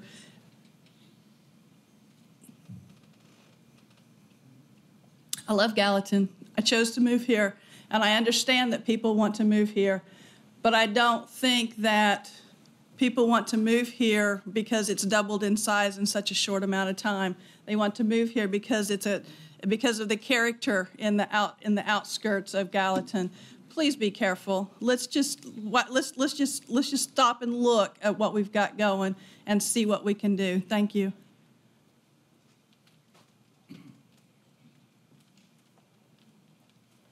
Rhonda Harris, 1124 Belvedere Drive. I've debated on whether or not to say anything tonight, but just before I came over here, right before I came over here, I looked out my front door, and there was my neighbor's little girl across the street, and she was outside literally jumping in the same little like water puddle area where my daughter did 30 years ago. And I mean, of course, we've all traffic. We know that it's an issue. But what my frustration is that I got a letter because of all that traffic study that was in our neighborhood, all the speed bumps, all the little circles, and now it has dropped. And we stood out there. I stood out there with Bo, her dad. I was watching this direction for traffic, and we were watching as cars, y'all, they fly through. They're flying up and down Lock 4. They're flying through that three-way stop. Nothing is being done about it, and that's our frustration, is you get stuff going and then things just drop, you know, and nothing has been done about that whole neighborhood situation over there. And my concern is that nothing's going to happen with Lock 4 either. The subdivision is going to go in. The gentleman that spoke earlier that's representing the builder, you know, I just don't believe that anything is going to get done about it. The subdivision's going to go in, and we're going to have those issues. So I want to see that you all are actually going to follow through. I would like, you know, some more communication about that, because the last letter that was sent to us was that there was supposedly some group that was going to be doing a study, a further study on that. You know, I mean, that subdivision has completely changed, just like it's going to continue the way it is. So, and that's what our frustrations are, and that's what our concerns are. So, thank you.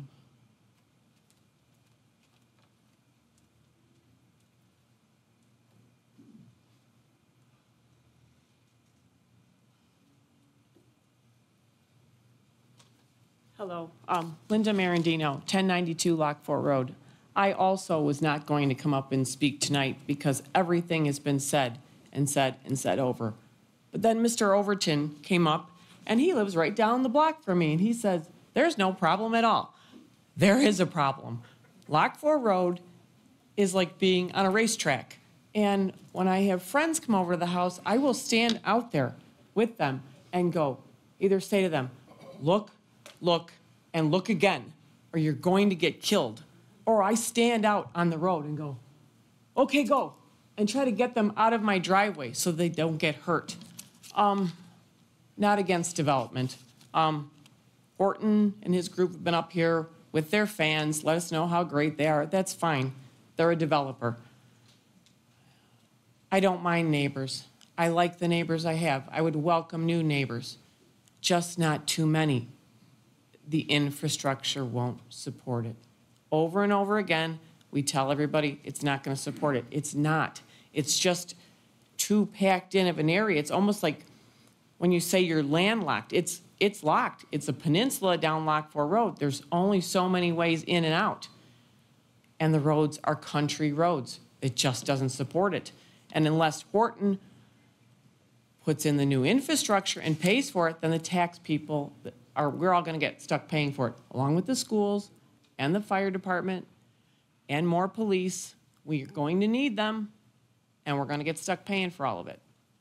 If we're going to put them in, let's keep it to a lower amount that we can handle and that we don't all get stuck paying for, along with the rest of the counties paying for all the schools. Thank you.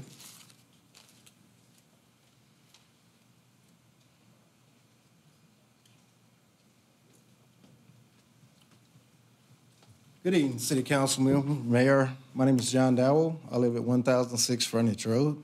And I must say I have got a real good education tonight on city government and how things are being done.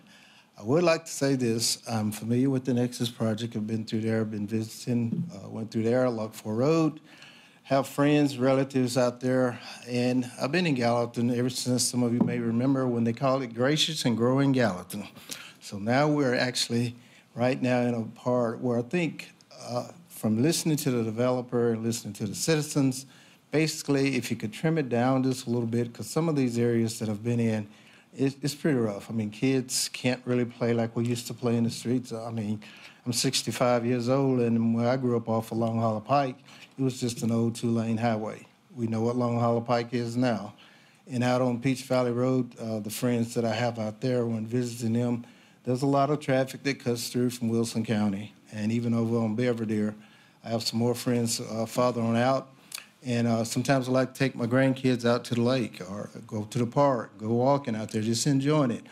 And some of the things I see in Gallatin now, even like just coming from Hardee's in the morning, I've actually had to wait from Save-A-Lot almost to get through the square. Traffic is, and y'all know it already. One thing I would ask in the developer, maybe there's some compromise that they could do to the city council. You know, people elect you all to do what y'all feels best interest for the city. However, sometimes things are hard, things are tough.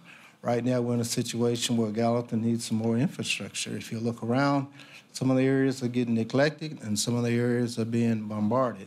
So tonight, to the council and to all the citizens that have come up tonight, thank you for this opportunity.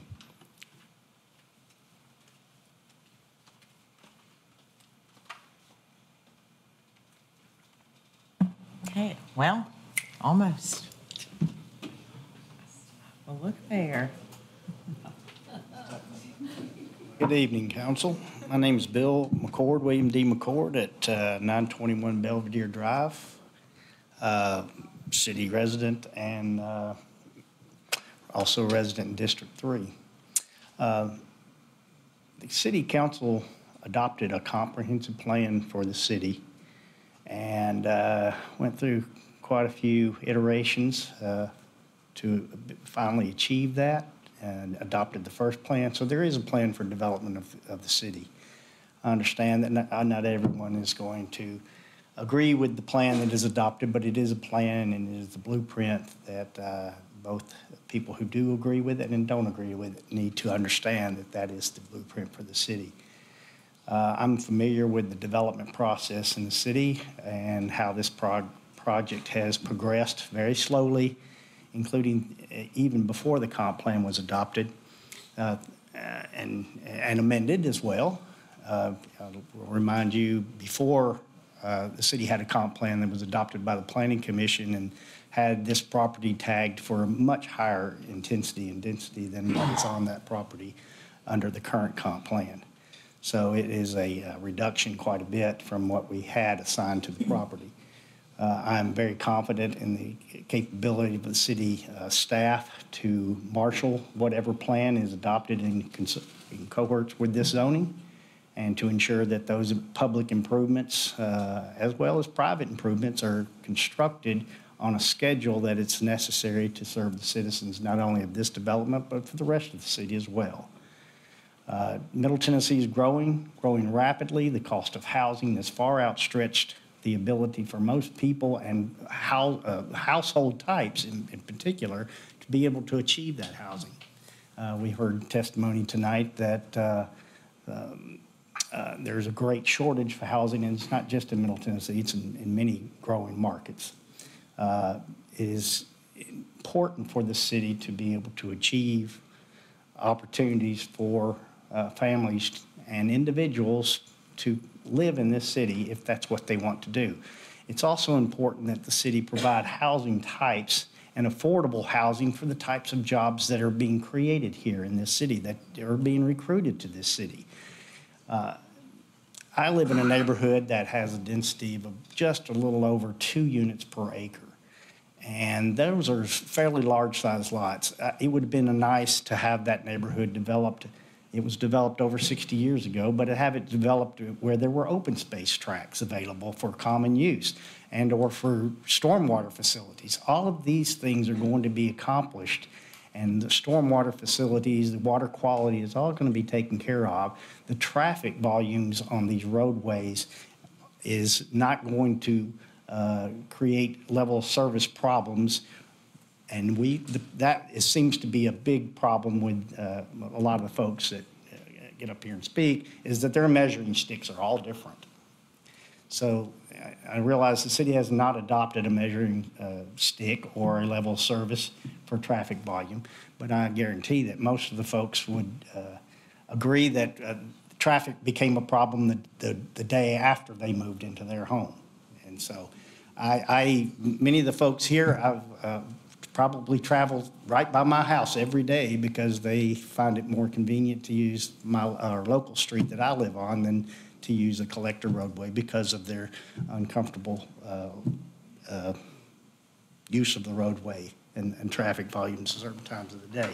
So I hope the council will, I know you got a tough job, and it's difficult to go against what is a majority that may show up here and speak about or against a project. But you do have a comp plan. I think it's important to stick by it. The density out there, that is quite low density in particular in comparison to a lot of the other larger projects that have been approved in the city. And again, the transportation system is all part of that comp plan as well. And so if you stick by the comp plan, you implement those things, you're going to have success. And yes, it is important that City of Gallatin grow. It's great to have new neighbors. These are going to be neighbors investing in your community. They are new, just like everyone in here has been new to this community at one time or another. And I hope that you welcome them. I hope this project gets completed, and I hope that all of you welcome your new neighbors when they do. Thank you very much.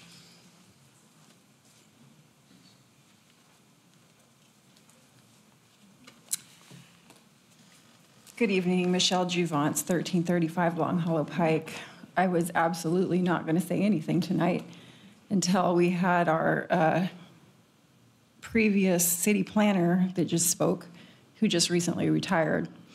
And it just really makes me angry when this comp plan is talked about, because Plan Gallatin was something that I was, as a citizen, engaged with from the very beginning. I did all of the surveys that we were asked to do. I went to all the meetings. I was very involved. Just waiting for you. Thanks. And what I know about that comp plan is that it does not represent what the citizens wanted. It does not represent what the citizens put in the surveys that they did, because I've seen the comments before it was scrubbed and sent over to the GNRC and changed. So our previous planner has been a really good salesman for the developers, and he's a really good salesman at trying Please don't disparage our former employee. I don't think that's appropriate. It's not disparaging to call someone a good salesperson. It's actually just a fact, and it's what he did, and I watched him do it since 2017.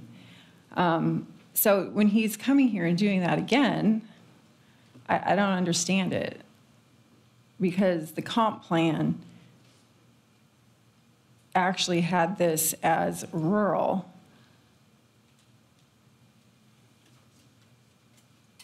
Until it was changed, because Jimmy Overton asked for it to be changed, and he was also here. Ma'am, please do not reference individuals. Thank you. Okay. And I did go to those meetings that happened at the Planning Commission when it was changed. And it was not accurately represented to the Planning Commission what was asked for by a certain city council person who asked it to be sent back and changed. That certain city council person. Point of order, please. This public hearing on the What now? Public hearing on the log 4 note on the comp plan.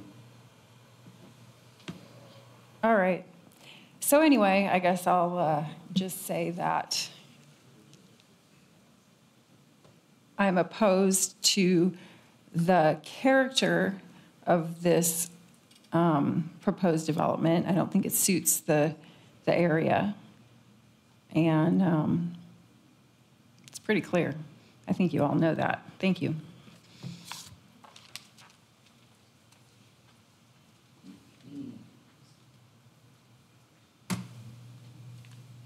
I see no one else standing up indicating that they wish to speak, so I'm going to, the police officer just stood up in the back of the room. I was about to go, oh, wait. Did you want to speak? So I'm going to declare public hearing on ordinance 02402-8 closed. And while I do hate to prolong this meeting, I am going to declare a recess for 7 minutes. We will reconvene at 8:03.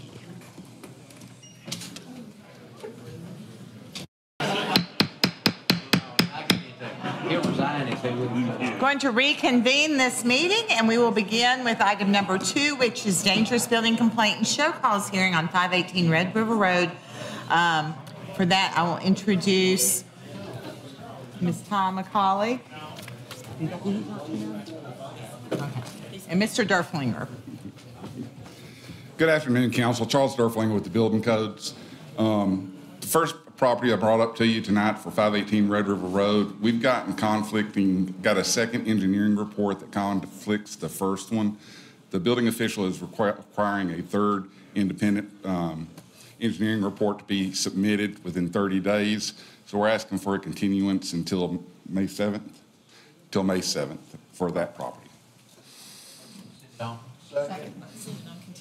Continue to May 7th. May 7th. Motion to continue until May 7th by Councilman Hayes, second by Councilman Fennell. Any questions, any discussion on that? Okay, all those in favor of continuing the show cause hearing for 518 Red River Road to May 7th, please say aye. Aye. Opposed, say no. Does pass unanimously. Item number 3 is the dangerous building complaint and show cause hearing for 507 Carson Street. Ms. McCauley, Mr. Derflinger. Yes, ma'am. Charles Derflinger with Building Codes again. Mr. Dow, the owner of the property, is present if he'd like to come forward. Oh, he already is. Mr. Dow has already procured his demolition permit for the property and is good to go on that. He's planning on demolishing the building starting about mid-month of this month. Mr. Dow? I'll go with what he said. I second. Well, thank you so much for doing that. I think Ms. McCauley may advise that we go ahead and declare it, and then. Or you can continue it until May 7th and do that? kind of see what the progress is at that point. Say again. Second. Thank y'all. Motion by Councilman Hayes to continue to May 7th, second by Councilwoman George. Are there any questions, any discussion? All in favor, please say aye. Aye. Opposed, say no. Okay, passes unanimously. Item number 4 is second reading on ordinance 02402-12. Councilman Hayes, you Yeah, this is are an ordinance of the recognized. City of Gallatin, Tennessee, rezoning 14.057 acres from the CG Commercial General District to MRO Multiple Residential and Office District. And, 14.293 acres from the PGC Plan General Commercial District to the MRO Multiple Residential and Office District with a preliminary master development plan for Gallatin Gap on 2 parcels totaling 35.01 acres located north of Nashville Pike and west of Harris Lane, authorizing the revision to be indicated on the official zoning atlas, repealing conflicting ordinances, providing for severability, and providing for an effective date. Motion to approve. Second. Motion by Councilman Hayes, a second by Councilwoman George, opening the floor for discussion. Mr. Javance. Thank you, Mayor. Like I said before, I don't think it's the right time for the development. In a couple of square miles around the property, we have almost 2,500 units already approved or to be constructed. We're going to be rental, so I have nothing against that development, but I don't think the right time, so I'll be voting no. Anyone else with any comments? Are you ready to vote? Okay, this is second reading on ordinance 02402-12. All in favor, please say aye. Aye. Opposed, please say no. No. Passes 5-1. Item number 5 is second reading on ordinance 02403-14. Councilman Fennell. Thank you, Mayor. This is an ordinance amending Gallatin Municipal Code, Chapter 5, Buildings and Building Regulations by adopting the 2018 International Energy Conservation Code with amendments per state requirements. Motion to approve. Second. Motion by Councilman Fennell, second by Councilman Carter. Are there any questions? Is there any discussion? Seeing none, this is second reading on ordinance 02403-14. All in favor, please say aye. Aye. Opposed, please say no. Passes 6-0. Item 6 is second reading on ordinance 02403-15. In Vice Mayor Love's absence, would you like to take this, Councilman Carter? Yes, ma'am, I sure will. Thank you. This is an ordinance awarding a bid and authorizing funds in the total amount of $330,000 from Water Sewer 2021 bond sales for the Franklin Street Water Line Replacement Project, Contract 224. Motion to send it on. Motion approved. Second. Motion by Councilman Carter, second by Councilman Juvance. Are there any questions? Is there any discussion? Okay, this is second reading on ordinance 02403-15. All in favor, please say aye. Aye. Opposed, say no. Passes unanimously, 6-0. Item 7 is first reading on ordinance 02403-16. Councilman Carter. This is an ordinance awarding bid and authorizing funds in the total amount of $5,800,000 from Water Sewer 2021 bond sales for the East Side Water Transmission Mains Project, Contract 324. Motion to send it on. To approve, sorry. We are in a meeting, not a work session. Okay, motion by Councilman Carter. Second.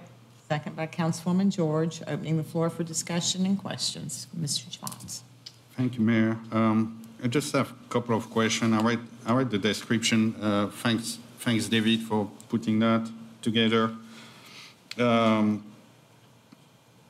the loop, Asville Park, Airport Road, and Cairo Road, where does that stop on Cairo Road? And so we can have David up there, please. A motion to suspend the rules and invite Mr. Kellogg up. Anyone? Oh, motion to suspend the rules. Thank you, Councilman Carter. Second, Councilman Juvance. All in favor, say aye. Aye. Opposed. Question was, where does Cairo Road, the loop there, I think, end? Was that correct? What you said? Yes, ma'am. Stop at the intersection of Cairo Road and... It'll be Airport Road, K Road intersection down to Airport Road, or K Road and Hartsville Pike. So it'll make that little loop, and we'll push all that into the high pressure zone. And I apologize to put you on the spot. I just read that really late, so I didn't have time to call you. And the other one I have a concern to is the comment that we're going to connect between two developer install section. And I was wondering, why would we pay for that if it's the developer is supposed to connect, supposed to pay for connection? What we would have to spend money just to? So developer connecting on either end. One developer connects onto an existing stub out for a 20-inch line that was put in 20 years ago for a future loop around the west side of Gallatin. We've required developer to put in a section to the creek. Another developer has come in. We've had him tie in on the other side. The next developer will tie in. So it's a gap piece that we didn't feel like it was necessary for the developers to put in. Okay, thank you. I appreciate it. Anyone else? Okay, this is first reading on ordinance 02403-16. All in favor, please say aye. Aye. Opposed, say no. Passes unanimously, 6-0. Item 8 is resolution R2403-20. Councilwoman George. Thank you, Mayor. This is a resolution authorizing the mayor to sign a joinder agreement to a master subscription and license agreement between the City of Goodlettsville and ESO Solutions Incorporated. I so move. Second. Motion by Councilwoman George, second by Councilman Juvance. Are there any questions, any discussion? Okay, if not, this is Resolution R2403-20. All in favor say aye. Aye. Opposed say no. Passes 6-0 unanimously. Item 9 is Resolution R2403-23. Councilman Juvance. Thank you, Mayor. It's a resolution authorizing the Gallatin Police Department to apply for the AKC Reunite Adopt a K9 Cup, and motion to approve. Second. Motion by Councilman Juvance, second by Councilman Carter. Any questions, any discussion? Cup grant. I forgot the grant. I forgot the grant. A cup grant.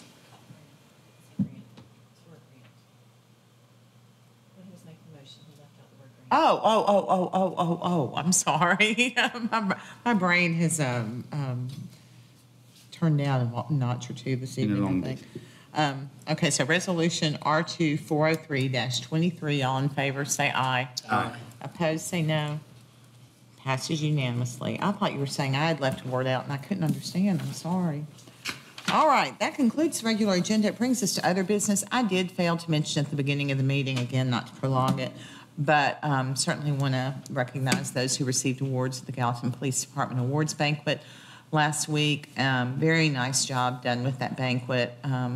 Best ever, so my compliments to the Gallatin Police Department. And congratulations to all the winners. The Officer of the Year was Kezia Oaks, and so congratulations to her. And then on Friday, we had graduation at the Gallatin Fire Department with eight new recruits. And so congratulations to them. And man, they came in with some really high praise from the people that had trained them. So look forward to having them around the city of Gallatin in the days ahead. So that's all I have for other business. I would ask Councilman Carter. Yes, ma'am. I just want to thank everybody that played a role in making the Extravaganza 2024 a great success. There were, Chief Beeman was there, several officers from GPD. We also had some officers from the fire department. There were people here from Codes. The mayor was there. Sean was there. Who else? Chuck Stewart. Chuck Stewart. Yeah, Chuck Stewart was there, and Ben Harris. And thank you, Jimmy, for coming by as well. Thank you, Mayor. We talked about it last week. I would just wanted to know if you got the appraisal for the soccer field, like we talked last week. No? I checked with Mr. Tuttle, and we're having to wait on another public entity before we can proceed, but we will keep working on it. Waiting on the what?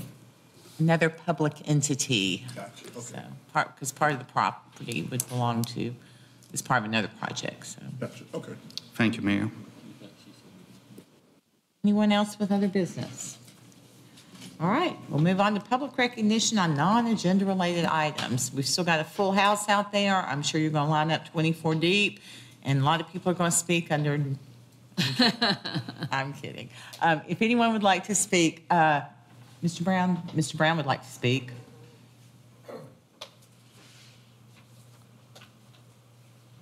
I'd like to give you an update on the Clearview project. It's moving well. We looked at the building and the plans and the floor plans.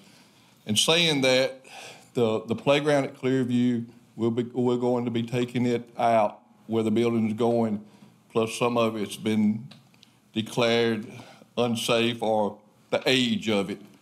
Along with that one, also at Triple Creek Park, we have one over that's 28-year-old, I think, somewhere in there that we're going to be taking out too. It's above the Miracle Park, but it's served its purpose too. So if you hear anybody say anything about two playgrounds going out, that's what it is. Quickly. Okay, thank you, Mr. Brown. Anyone in the public wishing to speak under public comment for non-agenda related items? I see no one. Motion to adjourn. Motion to adjourn by Councilman Carter, second by Councilwoman George. Thank you all for being patient, generous with your time, department heads, and the public who are here this evening. Hope you have a lovely evening and a great rest of the week, and I think we are very blessed to have escaped very bad weather, and may our prayers remain with those who have suffered damage today. Good night, all.